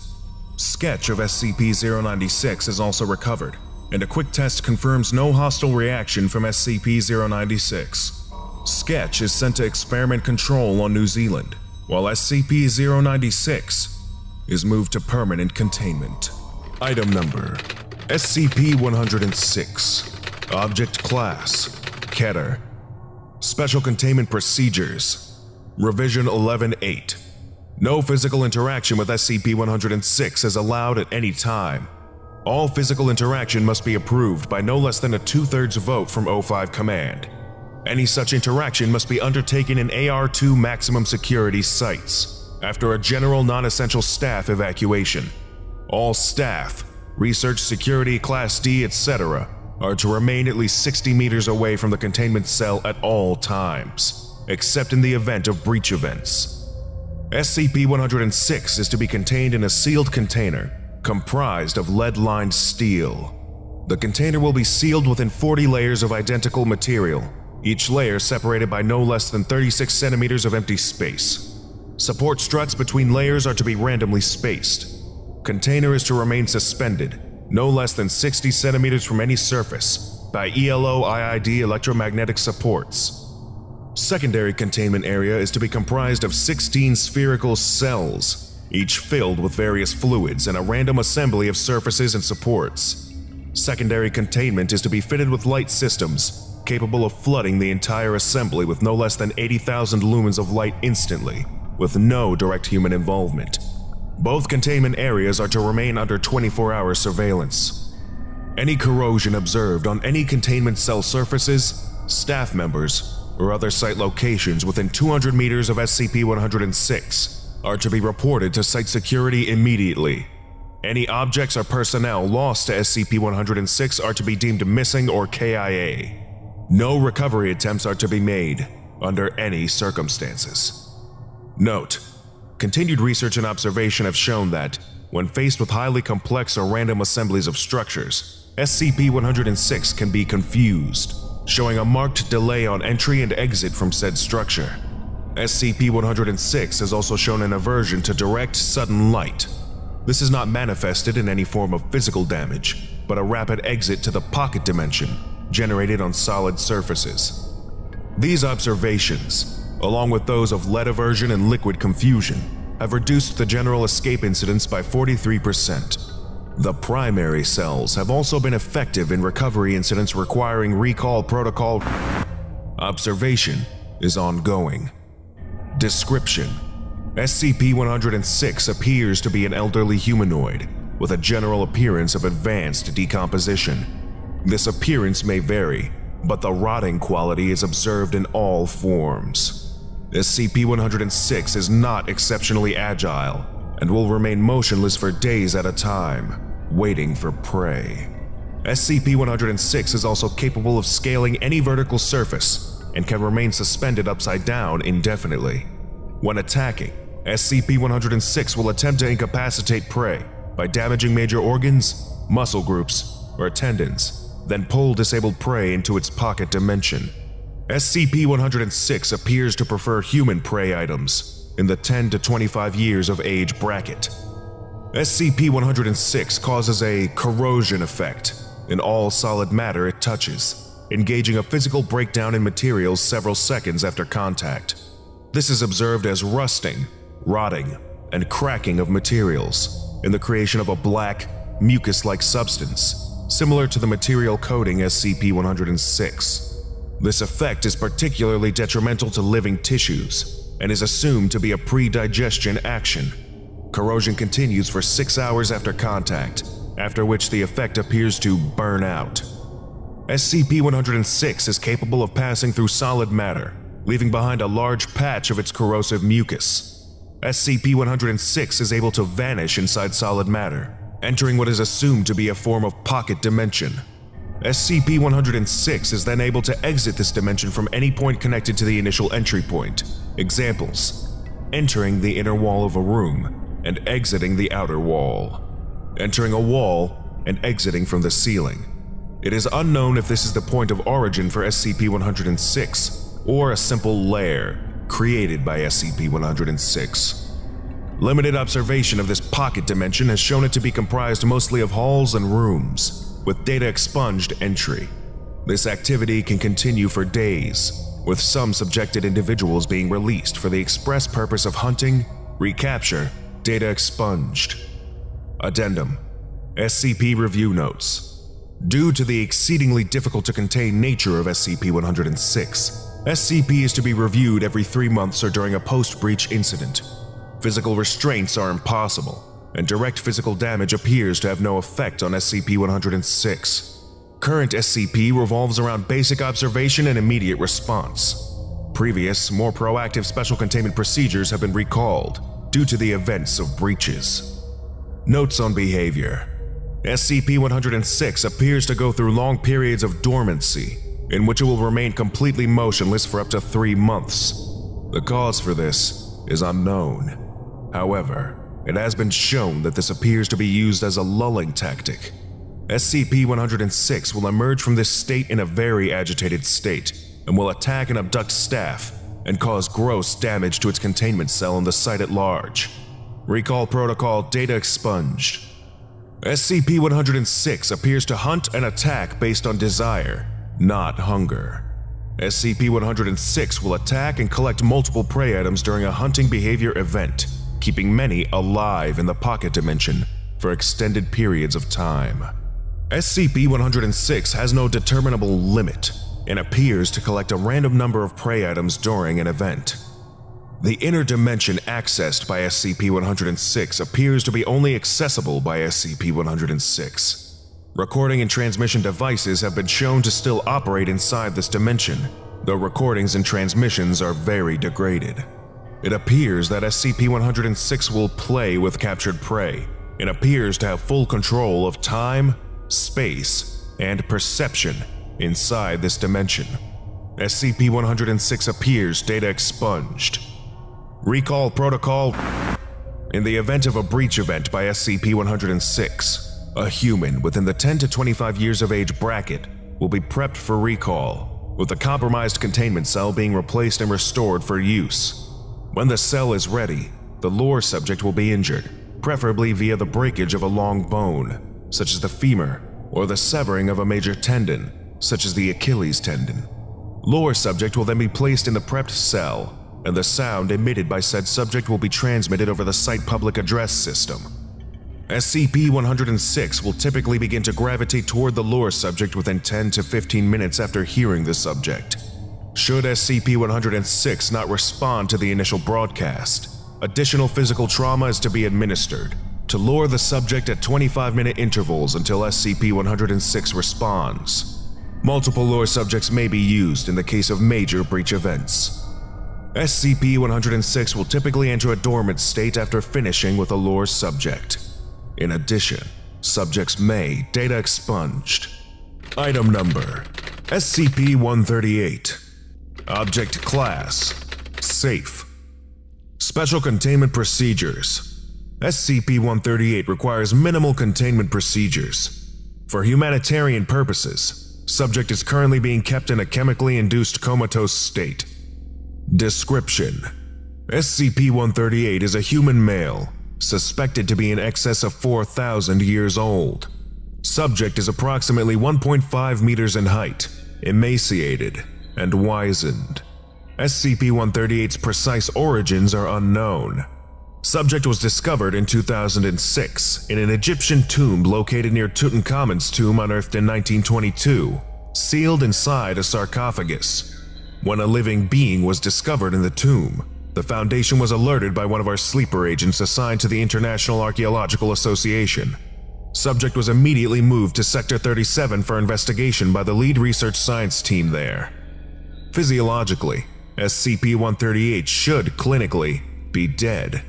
Muscles and internal organs are in a severe state of atrophy, and although the subject's bioelectromagnetic field is stable, his nervous system is also severely debilitated.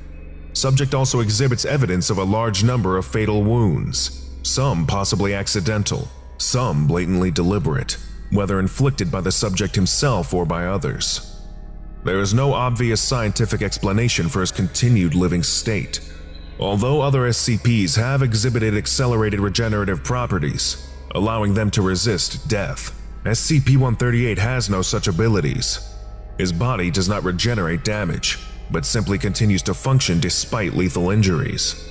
This stretches to wounding blows, although anything that would completely destroy the body proves ineffective.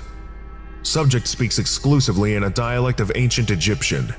Communication using a civilian translator has revealed very little about the subject's past, though it would appear that he was buried in the tomb for an unknown religious purpose. Due to his severely injured state, SCP-138 is in a constant state of agony and has on numerous occasions insistently requested humanitarian euthanasia. No successful method of termination has yet been found, despite various and varied attempts, both official and unsanctioned. Attached is a comprehensive list of the subject's injuries. Document 138-27. Injuries sustained by subject SCP-138. Ancient injuries. Slit throat. 17 separate wounds to the torso. 9 sword wounds, 6 spear wounds, and 2 wounds caused by unknown puncturing weapon, possibly a metal or wooden spike. Sanctioned euthanasia attempts. Severe nausea due to intravenous arsenic poison. Third-degree burns to 100% of the subject's body. Note that SCP-138 survived a full 20 minutes in an industrial incinerator. Severe internal and nervous system damage from electrocution attempt. Unofficial euthanasia attempts by non-research personnel. Tracheal trauma due to extended strangulation attempt. 2 gunshot wounds to the head, causing severe cranial trauma. Item number: SCP-172. Object Class: Euclid. Special containment procedures. Any personnel wishing to access SCP-172 must receive written approval and undergo a 1-hour training session. All interaction with SCP-172 must be overseen by at least one Class 4 operative, who may end the session at their discretion. Any and all records, drawings, or correspondence produced by SCP-172 are to be submitted immediately to Dr.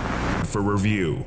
Reasonable requests made by SCP-172 are to be granted after approval by said doctor.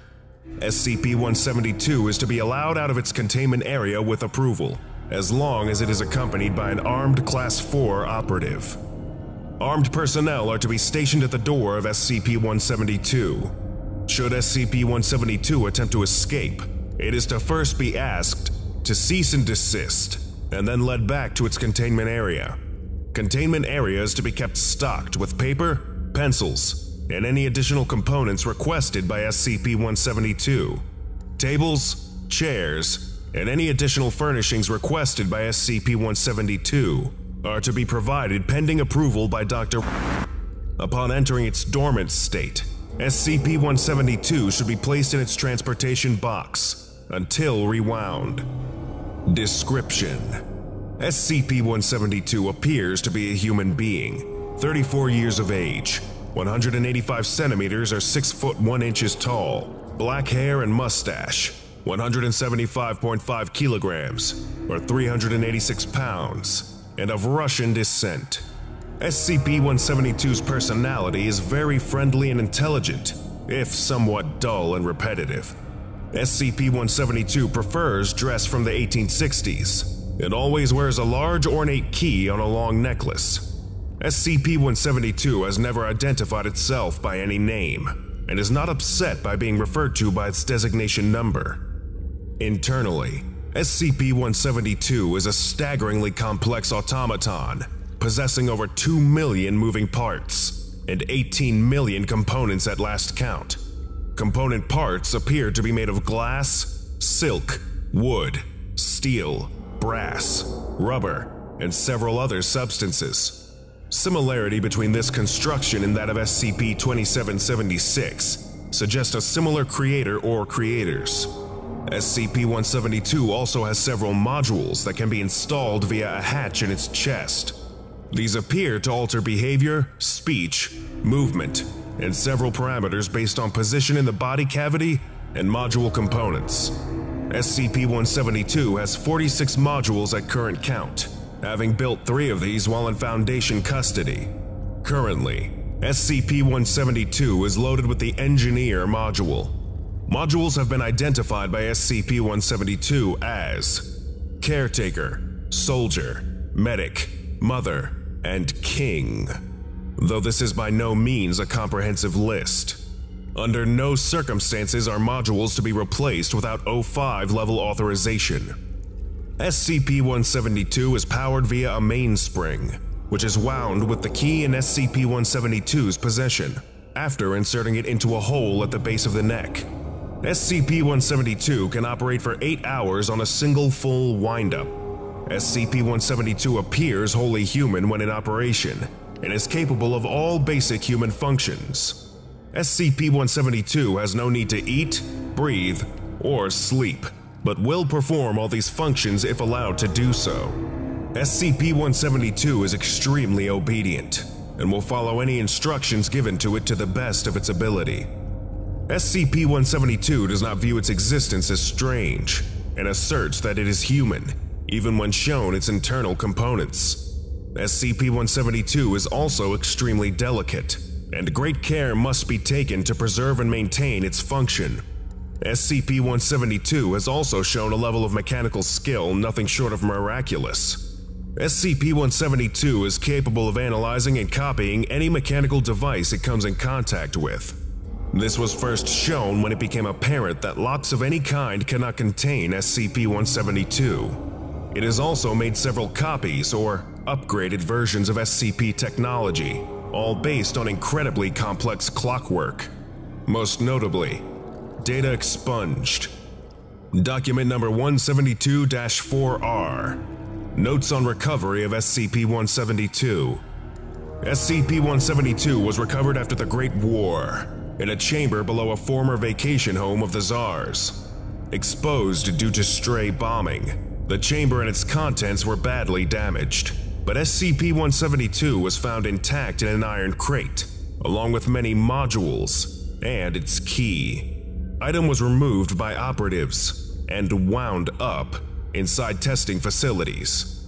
SCP-172 appeared to wake up from a deep sleep and proceeded to greet everyone present in Russian. When Agent shouted in surprise, SCP-172 pushed against its chest and repeated its greetings in English. SCP-172, when questioned, stated that its last memory was playing with a young boy. The boy left, and SCP-172 began to feel very tired, so it returned to the box. It has no memory of its creation, creator, or name. Item number: SCP-173. Object Class: Euclid. Special Containment Procedures. Item SCP-173 is to be kept in a locked container at all times. When personnel must enter SCP-173's container, no fewer than 3 may enter at any time, and the door is to be relocked behind them. At all times, 2 persons must maintain direct eye contact with SCP-173 until all personnel have vacated and relocked the container. Description: moved to Site-19 in 1993. Origin is as of yet unknown. It is constructed from concrete and rebar, with traces of Krylon brand spray paint. SCP-173 is animate and extremely hostile. The object cannot move while within a direct line of sight. Line of sight must not be broken at any time with SCP-173. Personnel assigned to enter container are instructed to alert one another before blinking. Object is reported to attack by snapping the neck at the base of the skull, or by strangulation. In the event of an attack, personnel are to observe Class 4 hazardous object containment procedures. Personnel report sounds of scraping stone originating from within the container when no one is present inside. This is considered normal, and any change in this behavior should be reported to the acting HMCL supervisor on duty.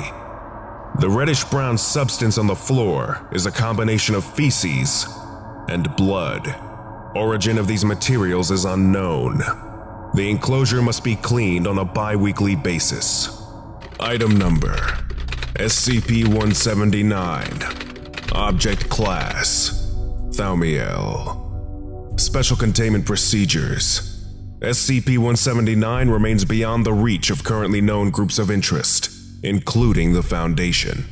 All containment efforts are to be focused towards a Grade 3 omission cover-up, coupled with the discouragement or sabotage of exploration and research missions that attempt to study cis-Mercurian space and orbits that go through it.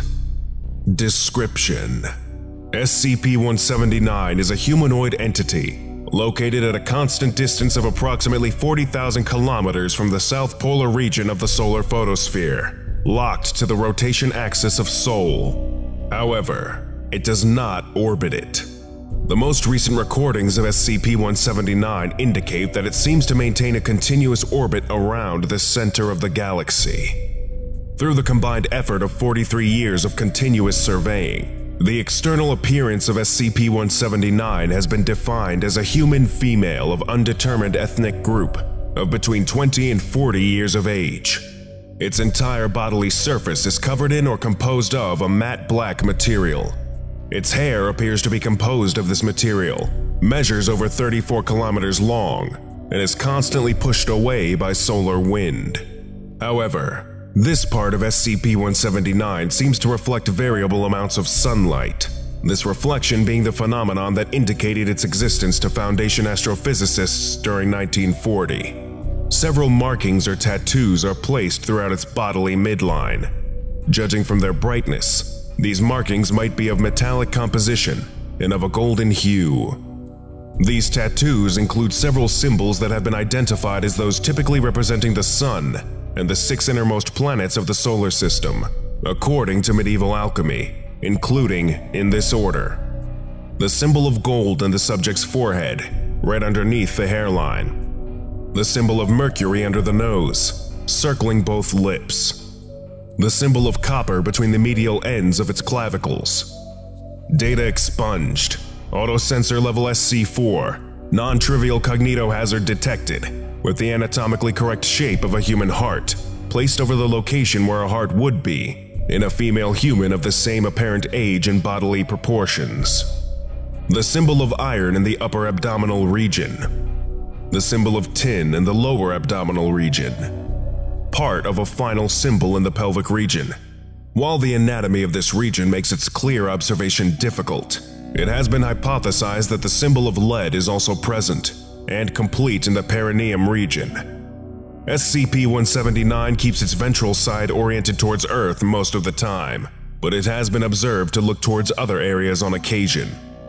All further data redacted, as per Administrative Warning ES-026. Administrative Warning ES-026. As of SCP-179 has been reclassified Thaumiel. All involved personnel with a clearance level below 4/179 will be either promoted or reassigned to fit this new classification, depending on their relevance for the continued surveillance and cover-up operations as directed by the current head researcher for SCP-179.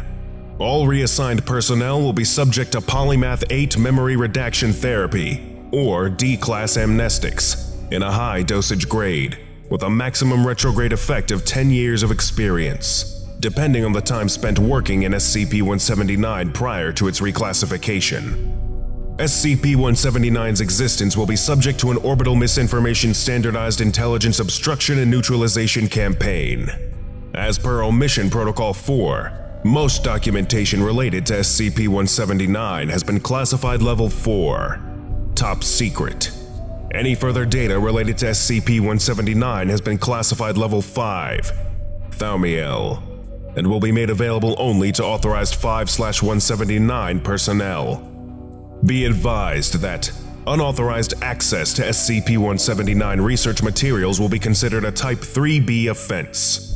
Unauthorized data management while lacking appropriate global clearance, punishable by compulsory memory redaction therapy with immediate reassignment and/or demotion.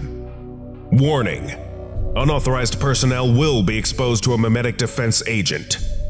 SCP-179 is sensitive to all radiation in the electromagnetic spectrum, intelligent, and able to communicate through multiple anomalous means, including but not limited to radio and laser communications interference. Only one instance of SCP-179 communication with Foundation personnel has occurred thus far, where SCP-179 proved to be fluent in French. As this contact did not result in a clear statement of SCP-179's intentions towards the Foundation and its mission, all efforts must be made to prevent contact by any known groups of interest with SCP-179. Misinformation operations and other preemptive measures have been deployed. Most recorded movements performed by SCP-179 have been related to extraterrestrial threats, both anomalous or non-anomalous in nature, on a collision or orbital insertion course with the Earth. These threatening items have been identified as capable of causing CK Class reconfiguration events, of diverse impact on human societies and earthly life in general, if allowed to reach Earth. If impact with Earth or orbital insertion occurs without proper response and containment by Foundation operatives, these items of interest may be capable of causing XK Class end-of-the-world scenarios. SCP-179 will usually address an item or items of interest by pointing at them with an arm and, when more than one item of interest is present, will be able to generate additional limbs anatomically identical to its arms, as needed. Survey data indicates that SCP-179 performs other motions specific to each item of interest addressed, such as raising different fingers or moving its arms in an array of as-of-yet undecipherable patterns at fixed intervals. But whether these motions contain any information or not has not been determined to date. The limits of SCP-179's detection capacities have not been clearly ascertained. While SCP-179 has been able to detect potentially harmful objects beyond the trans-Neptunian region, those threats had been detected by other surveillance and exploration systems, usually under Foundation control, or, in at least 3 separate instances, were visible to the naked eye from Earth. However, they had not been immediately recognized as threats. It has been hypothesized that SCP-179 may only detect and react to active threats that remain detectable to other observing parties, without the cis-Neptunian region, while being able to unerringly determine their harmful nature. All items of interest approaching Earth within cis-Neptunian space that had considerable destructive capacity have been detected by SCP-179 without failure, often when no observers known to the Foundation were aware of them. As such, SCP-179 and all personnel, orbital equipment, and facilities dedicated to its surveillance remain the most reliable early warning system the Foundation possesses to detect and, when possible, prevent potentially dangerous incursions within surveyed space. SCP-179 is able to determine which interplanetary objects pose a threat to Earth, humankind, or the earthly biosphere, which makes it a critical asset for the Composite Orbital Early Warning System (COEWS) project of the Foundation, which currently involves several undisclosed SCPs, Experimental Foundation Orbital Assets, Site-34, Site-103, Site-98, Area 8, several other undisclosed sites, and Command Site, as well as several personnel embedded within different space agencies and international consortia related to space exploration. All data of interest related to or obtained through SCP-179 will be marked COEWS-179, which will be considered high-priority information to all Foundation departments. Addendum SCP-179-1. Notable movements of SCP-179. 13/12/1940. First recorded movement of SCP-179. The entity, that had remained with both arms crossed, raised an arm towards a previously undetected interplanetary object on a collision course with Earth.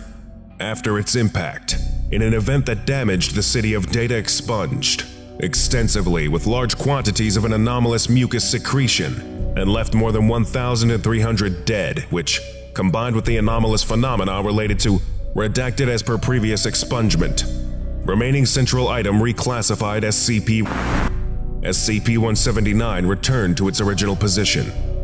22/09/1942. Sixth recorded movement of SCP-179. The entity raises an arm towards on a collision course with Earth. Item of interest crashes nearby Auckland, New Zealand on 04/10/1942. Item separates upon impact into several devices of mechanical nature. Data expunged. Recently formed sub-entities with minimal civilian casualties. Once Foundation operatives contain the item proper, SCP-179 returns to its original position. Mobile task forces, all data on involved assets expunged from records, proceeds to track and destroy all remaining sub-entities. Date undisclosed. 18th recorded movement of SCP-179. The entity raises its right arm towards data expunged. Up to this date, the entity has kept one of its primary arms, shifting from one to the other as necessary, pointing in the same direction. 0103, 1949. 23rd recorded movement of SCP-179. The entity raises an arm towards an Amor Class asteroid that has adopted a collision course with Earth. The Foundation uses a combination of several SCP objects to launch a remote-controlled interplanetary vehicle that acts as a gravitationary tow line. This mission is announced a success on 03/05/1951. At this time, SCP-179 returns to its original position. Note: surveying elements observed that the entity performed a motion that could have been a nod. Reclassification request to Euclid status filed and denied. 13/12/1998. 403rd recorded movement of SCP-179.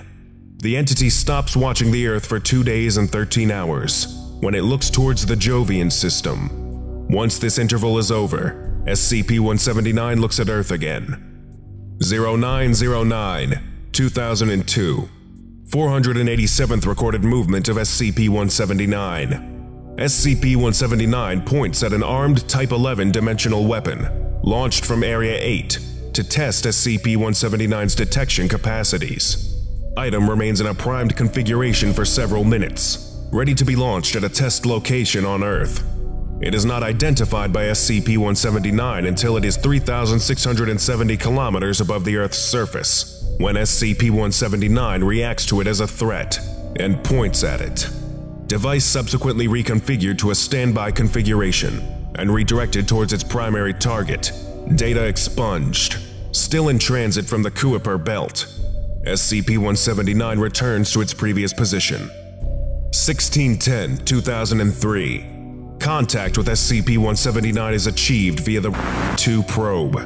Subsequent movements registered in Addendum SCP-179-2. SCP-179 reclassified Thaumiel. Addendum SCP-179-2. Events of 16/10/2003. SCP-179 was first approached by the 2 probe, a microsatellite equipped with multiple recording, analysis, and communication devices, incorporated into a second probe in a clandestine operation. The probe acted as a relay for the 2 probe and Foundation mission control. Contact and communication with the entity were not foreseen nor programmed. When visual contact with SCP-179 was established, obtaining an unprecedentedly clear, very high-resolution image of its surface, the entity begins to move its lips, forming the phonemes of a greeting in spoken French. What follows is a complete translation of the exchange. SCP-179. Hello. I'm the Lookout. My name is Salsusor. Do you like my brother? I like him too. He is big, so big, and so very warm. If you want to talk to me, please use your satellite to weave talk to me. It'll be easier than coming here. Probably. Entity remains immobile for approximately 10 minutes. Researchers assigned to SCP-179 detect this movement. Level 3 researcher Thomas Graham, who is fluent in French, is selected by head researcher to conduct a possible exchange with SCP-179. The 2 probe is used as a radio relay from this point onward. SCP-179 is able to receive, understand, and transmit radio communications. SCP-179's transmissions read as a monotone, featureless human voice that speaks in French. The subsequent exchange occurs with a 16 minutes and 39.6 seconds delay between each message, corresponding to the distance between SCP-179 and Earth and return, that will be omitted in the rest of this document. Researcher Graham, who are you? SCP-179. My name is Salsusor. I am the Lookout. I behold. I often see. I often warn. Almost always when I have to. That way, there is further life. Researcher Graham, what do you mean, the Lookout? SCP-179. It's me, Smiles. Researcher Graham, we have noticed the significance of your movements. Who do you report to? SCP-179. To those who know where to look, to you, to those who want to look. Not just you, but you too. Researcher Graham, when you say brother, are you referring to the sun? SCP-179. He is my brother, Sowell. He warms me up. He is carrying fire and loving light. He caresses me with his arcs and his voice and renews me. He is the source of all true light. He is your source. Researcher Graham, where do you come from? SCP-179. I was born a child. The entity nods towards Earth. Researcher Graham, for how long have you been in your current location? SCP-179. I do not want to tell you. Smiles. SCP-179 adopts a fetal position, remains looking towards the Earth, and pointing at face of the entity remains visible from the 2 probe. Researcher Graham, how did you reach your current position? How did you acquire the properties you currently possess? SCP-179. I was grown into a woman. This is how I live now. Researcher Graham, could you give us further details, please? SCP-179. No. Researcher Graham, we would like to know more about you. Why not tell us? SCP-179. I am sorry. I won't be yours. I can't belong to any one person. Researcher Graham, the Foundation's work protects all of humanity, all life on Earth. Don't you find this work of the greatest importance? SCP-179. Yes, I am doing it. Look upon me and know. Researcher Graham, if we have understood your capacities correctly, we believe you could do far more than that. Sharing all the information you have, not just about the dangerous threats against humankind and Earth, could be of great benefit to all parts involved. SCP-179. I am too big, and you are too small. There is a sea of nothing, and islands of light. I am their shore. To you come the monsters, the pounding fists of void, the longing gods beyond our knowledge. I am the lookout. I see the ripples in their wake. You want me to pledge my sight node to you, only to you, so you, only you, can be greater. Even if you find, restrain, defend, you want me to be yours. That is not why I am here. There are others. Others I assist. Others I warn. Others beyond your thin walls of gray, dry paste rock. Others beyond the reach of your weary satellites. Others beyond the home, our home. Others I know. Others I love. Others you won't care for. Others that came before. And, overall, others beyond the little walls of rules and bone and laws and flesh and memories and oaths you built around yourselves, until you don't even remember them. Others I love, dearly. And yet, only my brother is an equal to me. Researcher Graham, excuse me, I don't understand what you mean by others. Could you please explain yourself with other words? SCP-179 smiles. But I have no words left. Closing. Despite several communication attempts, SCP-179 did not perform any other movements, nor transmit other messages. Up to this date, SCP-179 has not responded to any message coming from any Foundation contact team, or any other efforts from known groups of interest. Lesson complete. To continue with your orientation training, subscribe to SCP Orientation right now, and make sure you don't miss any of our upcoming videos.